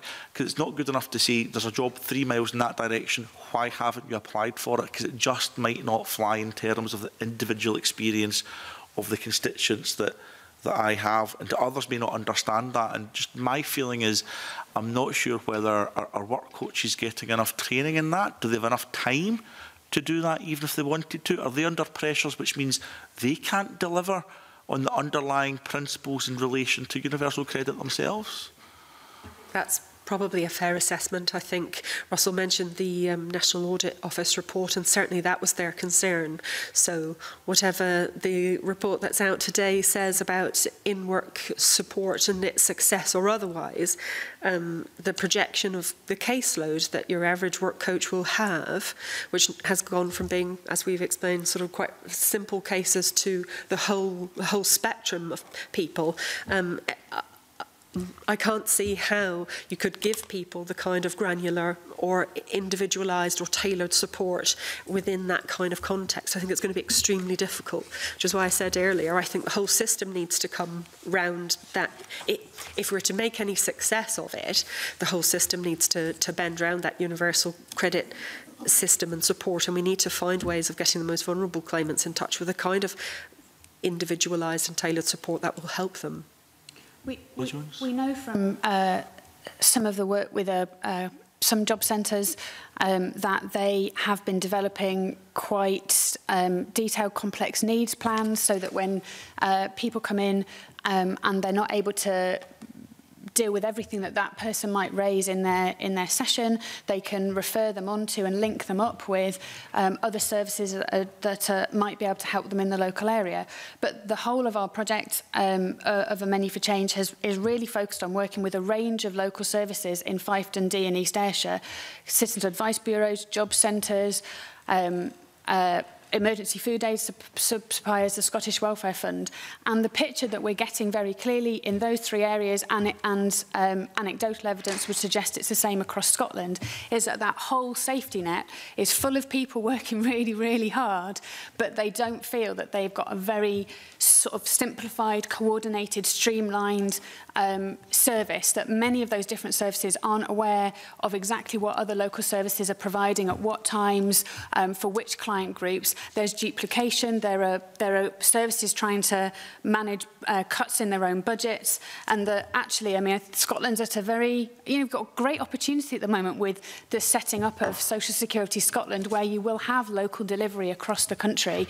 There seems to me quite an opportunity for some really exciting strategic thinking about how you want all of those support services to support people in every local area, but in terms of easy access to be able to get all the advice and support that you might need. Because you're right, at the moment, even for your constituents in the centre of Glasgow, you may well have bus journeys to get to different offices that you need to see to fill in particular forms to help you with different bits of support.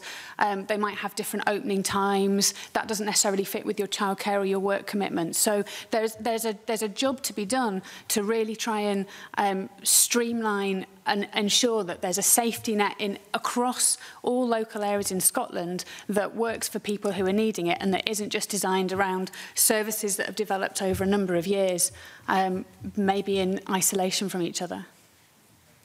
George Adam. Thank you, Convener. Good morning. I just thought I would ask, we already, just to go back of Shona's question, when we talked about how universal credits impacts and barriers faced by women, but also there's those with disabilities and carers as well. Do you have any information you can tell us today with regards to these impacts, or can you get us that information as well? Possibly a combination of both. Certainly, we are worried in JRF about the impact on people with disabilities and more vulnerable clients generally. The experience to date has been quite challenging.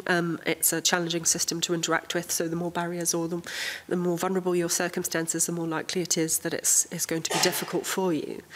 And certainly, there's a significant proportion of people who end up being destitute, who also have significant health concerns, and that cycling in and out of poverty that we talked about is a specific concern for that group also.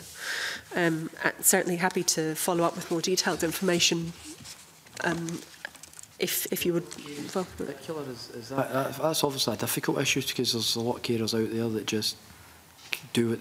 They look after the person in their family and don't see themselves as a carer. So is that an issue that we obviously need to, obviously, Scottish Government's issue and Westminster, but is there not a way we can that's a serious issue from the fact that these people just go about their business day in, day out, and how do we identify these individuals and how do the system get to them? That's lots of different questions. I think for this specific theme about in-work poverty, carers are often in the background, as you say, just getting on with the job of caring, but they may also be a key feature of the kinds of households where one person is working who are in poverty, who are unable to increase their hours or do more work, for whom work is an additional option for them, and they are a specific group that are at risk of poverty, yes. And there's lots that the Scottish Government has already committed to doing around supporting carers and bringing up the level of their financial support to that of JSA claimants. But there's probably more that we could do to identify hidden carers, yes. Specifically on people's experience of using or not having enough money for food where they have disabilities, that has come out very clearly in our research and evidence that the most common source of income for households making applications, for example, for crisis grants to the Scottish Welfare Fund are people who've got disabilities. So we know that they're more vulnerable, often more vulnerable to income crises, and they're also way overrepresented amongst food bank users, people with disabilities. It's also worth drawing out that people experiencing problems with mental health comes up again and again in the group of people who are left with no money for food and who just seem to be falling through all of the cracks in the various safety nets that are meant to pick us all up. Okay, Michelle Ballantyne. Those statements you've just made, are you referring to people who are on UC or people who are yet to go on to UC? I don't know. This is from wider food bank evidence that isn't specific to universal credit. I think that's the point, isn't it? Because a lot of these people are not on UC; they're on other forms of benefit or not on benefit. So that's a much bigger issue here than an impact of UC on these particular individuals. And in terms of your food bank evidence, and I'm particularly interested, I'm the patron of a food bank and work very closely with them. And one of the big problems is actually good evidence from food banks, because they're often not actually recording why people are coming. They don't have good evidence of what the reason is for being there. Most of it's anecdotal. And when we started looking at it and doing some work, there was quite a broad range. And if we're going to really tackle some of these problems, we really need to understand what the causes are and understand them properly. I agree. I don't think you can fix a problem until you can measure it. I mean, I don't work for the Trussell Trust, but the Trussell Trust who've produced, and maybe the food bank you're a patron of is part of that network. So they do record in quite a lot of detail exactly who's coming, partly because for many of the Trussell Trust food banks, you're not entitled to a food parcel unless you've got a referral voucher from another agency. So there's quite a clear, rigorous process for recording where someone's come from and what the reason was for them coming in order for them to be seen to be entitled to a food parcel. Just this week, actually, we've launched some research across Scotland for independent food banks, because that's over a third of emergency food aid providers in Scotland, and to date hasn't been mapped. So hopefully the food bank you're involved with will be able to participate in that, and then we'll have very, very robust data. Thank you. Michelle Robinson? On that point, I take Michelle Ballantyne's point, but I think earlier on in your evidence, Paul, you said that in relation to the Trussell Trust, they had made a very direct link to where the universal credit rollout was, with an increase in the referrals to food banks. Presumably then the evidence of from the research that you're talking about in terms of the independent food banks would potentially give us some of that information about whether or not there's the research from the Trussell Trust is in line with any research from the independent food banks, although I would find it hard to believe that food banks would operate in such a radically different way. And it would be helpful maybe for the committee, if we don't have it already, to get some of that detailed research from Trussell Trust about the links with universal credit. 52% increase was looking at what had happened in food banks where universal credit had been full service for 12 months. So it's not data from a month, it's 12 months of evidence. So that I don't think is disputable. They've also worked with a number of academics from the University of Oxford in particular, but lots of other universities that do leading work on food insecurity and who've done studies over a number of years to look at exactly what the relationship is between who is left with no money for food, who is turned to food banks, who actually has no money for food but doesn't go to food banks, because that actually is probably the real tragedy, that most people don't go to food banks. It's not a place that they would turn to, and often, I mean, certainly in our evidence, we've got a lot of women again who, they feed the children, they feed the partner, there's no food left, and so they drink tea or weekend. Okay, thank you. Alistair Allen.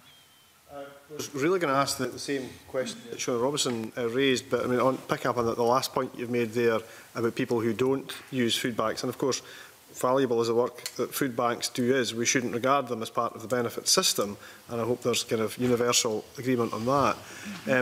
There is also, I am sure, replicated in other places compared to the place I live in. I'm sure it's not radically different in other places, the phenomenon where older people particularly would rather be hungry than claim food from a food bank in many cases. I'm not advocating that position, but culturally, for all sorts of reasons, there are people who prefer the sensation of hunger. Such is their dislike of having to be put in the position of claiming food on a charitable basis.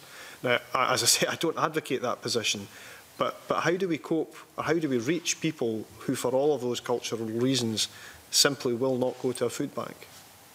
I think the Scottish Government has really taken the lead on recognising why we want to build a robust safety net that catches everybody, so nobody needs to turn to a food bank. For the last few years, there was an independent working group was set up to look particularly at food insecurity back in 2015, and they produced a report with a number of very clear recommendations which the Scottish Government endorsed. And our project really came in on the back of that, looking at how to put some of those into practice.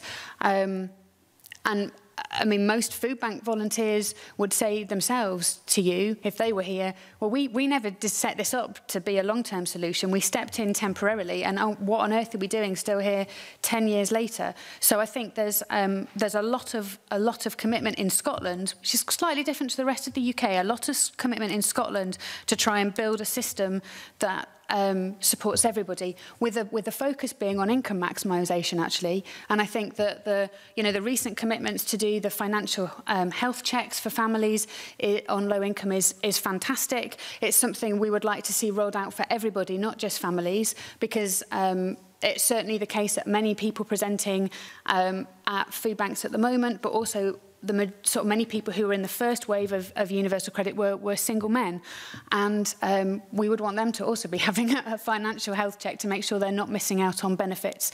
And I think as we see the increase of poverty for people in work, we know that most people in work maybe haven't had an experience of using a social security system, and our systems aren't set up, maybe even with simple things like opening hours, to make it easy for people to access that other support, to make sure that they've got everything that they're entitled to, that they're getting all the benefits and support they're entitled to. So I think the focus for Scotland and for the rest of the UK should be about how do we make sure we haven't got a leaky safety net, so that people have their income maximised, the people with lowest income have their income maximised, and they've got everything they're entitled to and don't need to turn to food banks at all.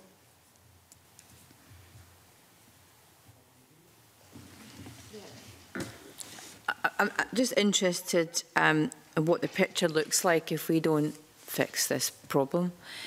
And so everyone's used examples. I'm sure other members have had people come to them. I've certainly had numerous cases of single parents in particular with rising housing costs who have been working and haven't been on universal credit but have been in receipt of other tax credits, will now be brought into the universal credit system. It seems to me to be a bit crazy to upset that.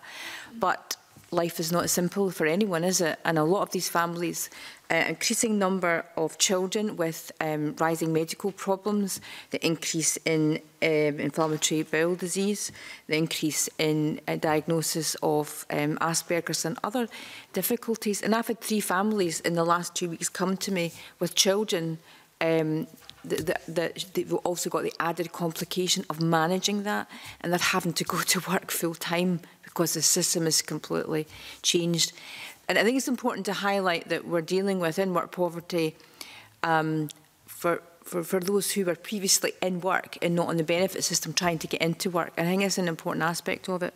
But I just wondered what you thought the picture looks like going forward. And I think it would be helpful for the committee to try and identify the groups that you think would be most at risk. I know you've said some of it in your paper, but I just wanted to be clear because I think it's important to have that picture going forward.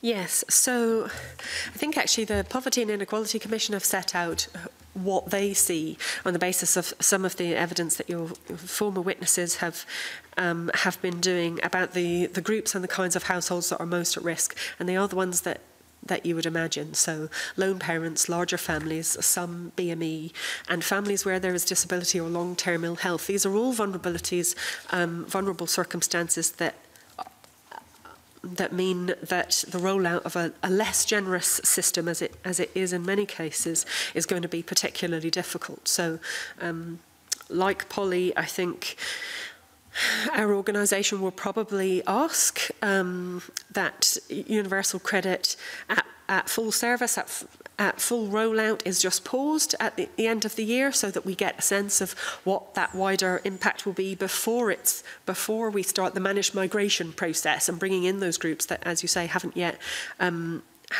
been touched by the system.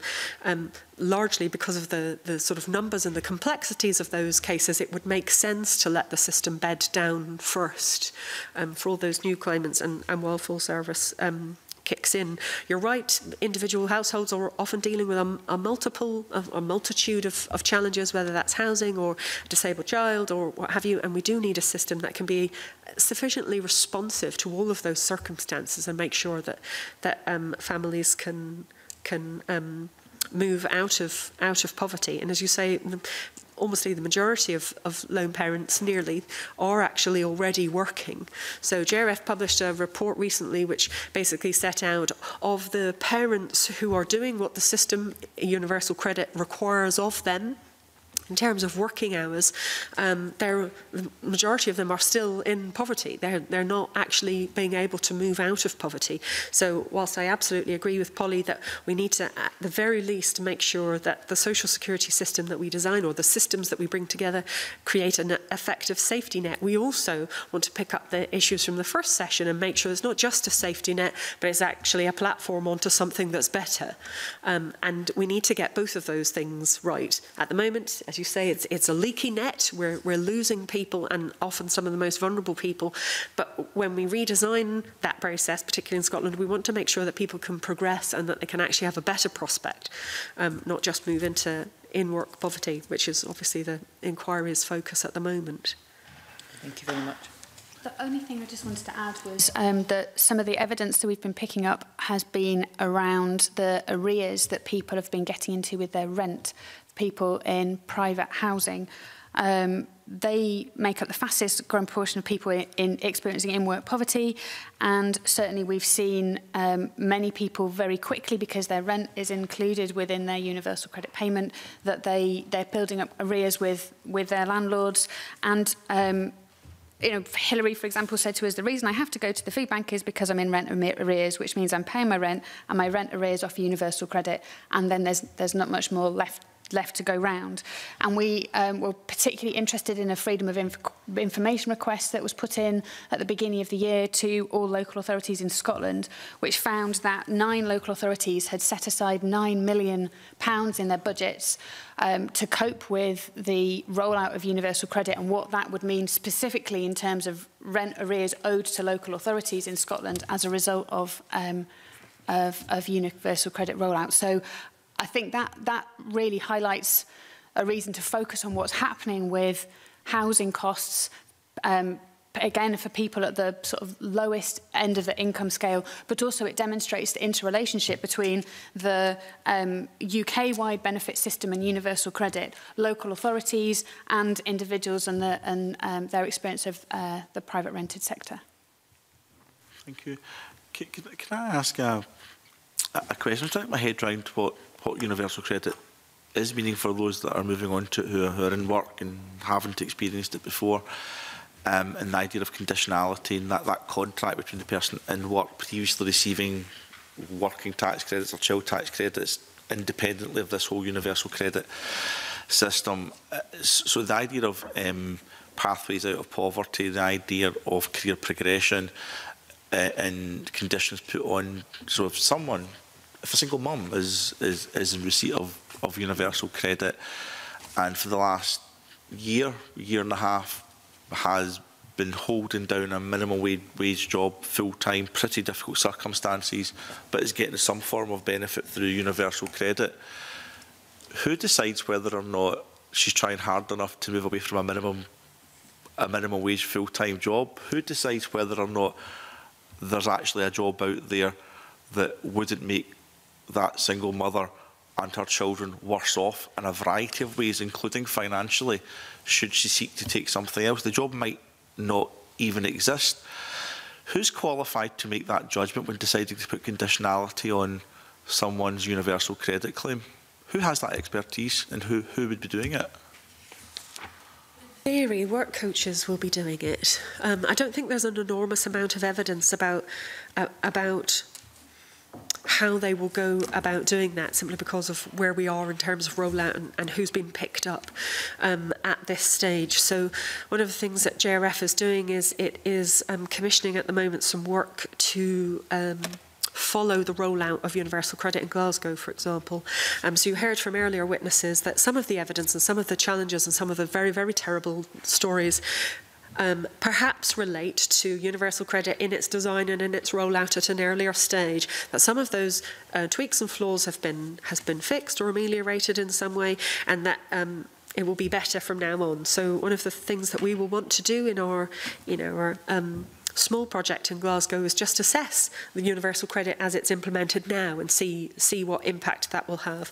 But one slice of that will be sitting down with work coaches, if we can, and getting a sense of how prepared they are to support that wider cohort of people, including people in work, what resources they have at their disposal to be able to make those kinds of decisions, and what help they're able to draw on in order to help the clients that they'll be working with. I'll be happy to report back how far we get with those discussions in due course. But I think that is a concern. What we know is that if help is tailored for individual people, if it reflects their circumstances, if it comes from a place which is, we would like you and your family to get the best deal for you, as the other witnesses have said, lone parents and other kinds of families tend to be very sensitive to economic incentives and prospects to improve their family. Nobody gets up in the morning and says, how can I screw over the UK government today? So I think designing a system that is much more supportive.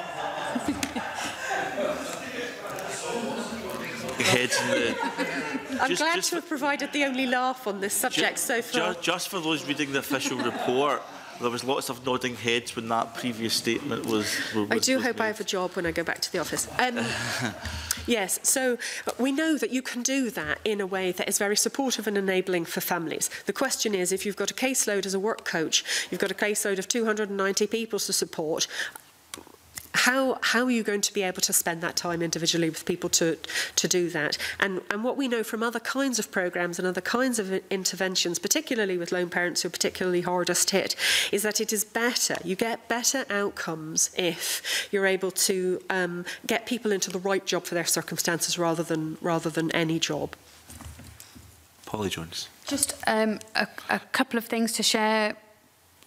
Somebody said to us that their work coach I was told that if I walked out of my job, I'd get sanctioned by the job centre, and I said, how can you sanction me when I don't have any hours? So somebody who had a 0 hours contract and wanted to leave it because she didn't have any hours, but as far as her work coach was concerned, that was equivalent to actually walking out of the job, and therefore she would be sanctioned on the top of it. So there are clearly some problems with how some of the sanctioning works around changing work contracts, like 0 hours contracts. And someone else who said to us that they come off universal credit because I was still expected to go look for work up to a certain amount of hours, and for £1.35 I didn't see the point because that meant I had to spend all that money to get data for the internet, which wasn't worth it. So for some people, the advice that they're being given from their work coaches doesn't actually make financial sense to be doing that. It's not the sensible, logical strategy. Cut both ways. Sometimes the advice might be flawed because the work coach simply doesn't have the time to look in detail at what a sensible solution would look like for their client, or it could be a lack of training, or I mean it does all seem to hang on if we get the structures right. Leave that hanging there. A lot then depends on a trusting, professional, compassionate and supportive relationship between the work coach and the individual, and it's how you actually legislate and build structures around that, because when you put in those relationships, those vary so greatly. Is there anything additional that you believe could be put in to support that? We touched earlier on the fluctuations in people's income. I think designing a system that has a little bit of flex in it is incredibly important, because people's circumstances change, and they're often dealing with quite difficult circumstances at home. So a system that doesn't react too quickly, doesn't overreact with claimants, I think would also be very helpful. That might be an area that the Scottish Parliament can do more about, to smooth out some of the peaks and troughs for people, and to provide some wider wraparound and have a little bit, react just a little bit less quickly to changes in circumstances that enable people to have a little bit of space to breathe. Thank you. A couple more questions. Oh, sorry, Polly Jones, did you want in there? My apologies. A couple of things that have been quite clear in the evidence we've been picking up. One is around the issue of implicit consent.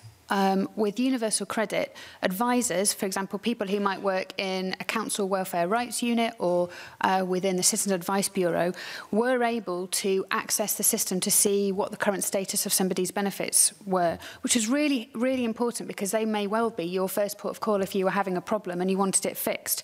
With universal credit, they don't have implicit consent. The only person who has implicit consent is your MP. Now, I'm sure our MPs don't really want to be the first port of call for all of these issues, and it seems to me a very straightforward point to try and extend implicit consent so that advisors can support people who are struggling and have got questions about universal credit. So that's something specific. Also, it's really important that the safety net built in through universal credit is within the DWP is maximised as well. So there are short-term benefit advances and hardship payments that should be available to everybody who is having an income crisis. And we would want to be confident that those are always made available and explained to somebody who might be in having an income crisis, have no money for food, that those are available. And that isn't always the case at the moment. Thank you. Now, just apologies, Deborah, if you're going to come in there. Just because of time constraints, I've got 2 further questions intimated by members, and then after that we'll have to close the session because we're running up quite close towards Parliament starting. So it'll be Jeremy Balfour followed by Alison Johnson. Thank you. I mean, a bit of a daft laddie question. I mean, clearly your reports highlight the negative experiences that people have had. It's a bit like MSPs, you know, no one ever comes to us when we've had a positive experience and say, wasn't it such a great experience? Do you record positive experiences at all, or do you simply put them to a side so that your report reads in a certain way? And if so, are you able to share some of those with the committee? So JRF did some work with Britain Thinks, and it did some work with individual claimants, and there were positive experiences. It wasn't totally negative, and the organisation has been able to share those. The profile of the people who had positive experiences tended to be people without any additional barriers, who were working, and for whom high-quality internet connection and all of the things that enabled them as a household to interact with the system were all relatively straightforward. Some of those claimants had a perfectly positive experience. That wasn't the case for people who had a different kind of profile. So other people who, for all of the reasons that we've talked about, whether it's fluctuating earnings, very vulnerable circumstances, disability or ill health, without direct access to the internet at home, all of those kinds of things. But it says that everybody that falls into the categories that you say had a negative experience. No, it wasn't. That's what you just said. You said everybody that has low internet access or single parent or that has had a negative experience. Just to see what she said. Yeah. Well, Deborah.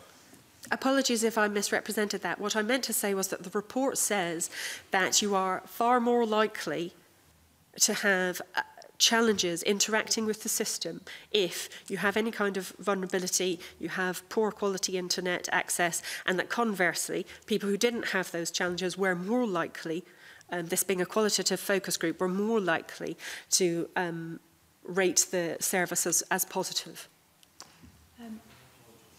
If the people that we're working with are only people who are left with no money for food, so it's worth bearing in mind that our comments come from research with that particular group of people. But even in this session, I've been quite clear about feeding back and sharing with you the positive experience someone had with their work coach in a job centre about how they'd gone out of their way to help them navigate an online system. And also one particular job centre where we'd had from lots of people we'd interviewed, they'd all said, well, what's happened to that job centre? It's brilliant. It's a totally different experience.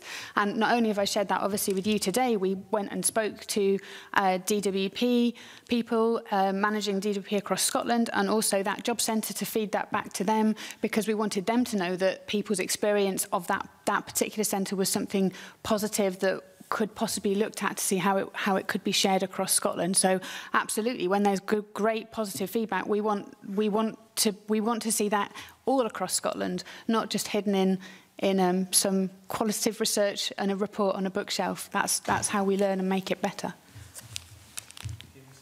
Balfour? Yeah, Alison Johnson. Thank you. I was just going to raise the issue of implied consent, because we had taken evidence from, I think it was organisations in Musselburgh, on the impact that was having, and the fact that explicit consent is insisted upon for full service, I think it's probably having an impact on our correspondence as well. So thank you for raising that. You mentioned earlier the impact that UC was having on rent arrears. Do you have any understanding of how easy it is for people to ensure that payment goes directly to the landlords? Is that something that they're made aware of? Is it quite straightforward? So, the issue of Scottish flexibility is very interesting.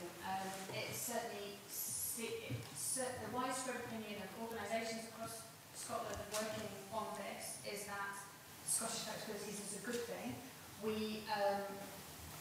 We know that we can see that for many individuals it can make a big difference to how they can budget, because the money obviously gives them the option for the money to go straight to their landlord. So that's also a good thing. But it seems less clear about how easy it is for people to be given the information that Scottish Flexibilities is available. My understanding is that you would be asked about it after your second visit and asked about it once. And it seems to me that this is the kind of thing that you might want the option to be asked about at many different times through your experience, and that there's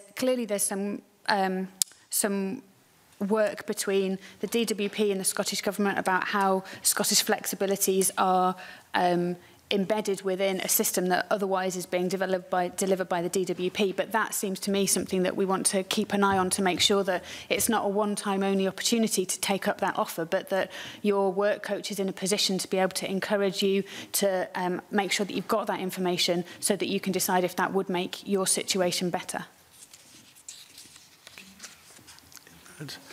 Okay, we have very limited time left. We're all done with our questions. Is there anything you want to put on the record before we close this evidence session, Polly or Deborah, that you don't feel you have the opportunity to put on as yet? Not that I've taken a note of a couple of things to follow up, some specific pieces of information to follow up, which I will do. Okay, and sorry, Polly. I think just one thing, which is that obviously universal credit is a reserved matter, and I think for Many for Change and our work across Scotland, very much our focus has been what action could be taken at a local level across Scotland that makes a difference right now to people on the lowest income. So even when some of the issues may be caused by or the result of UK-wide policies, what action can be taken now? And I think that's something certainly we included in our submission of evidence to your committee. There are clear policy opportunities that the Scottish Government has to mitigate and support people who might be struggling with the rollout of universal credit.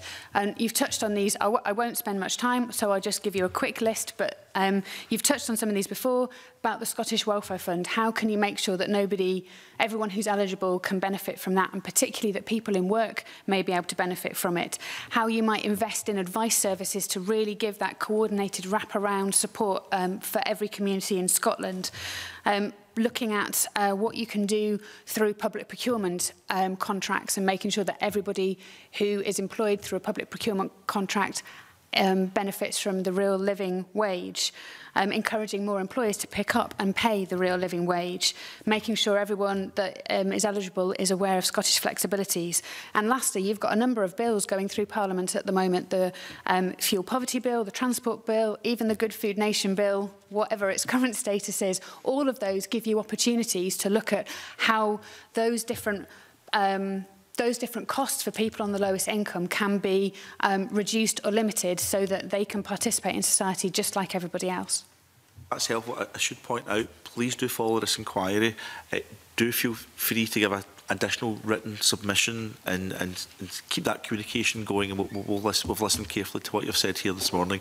But time is upon us, I'm afraid, so I do have to close this evidence session. So thank you to Polly Jones and Deborah Hay for coming along this morning, and we now move into agenda item 5, which we've agreed to take in private. Thank you.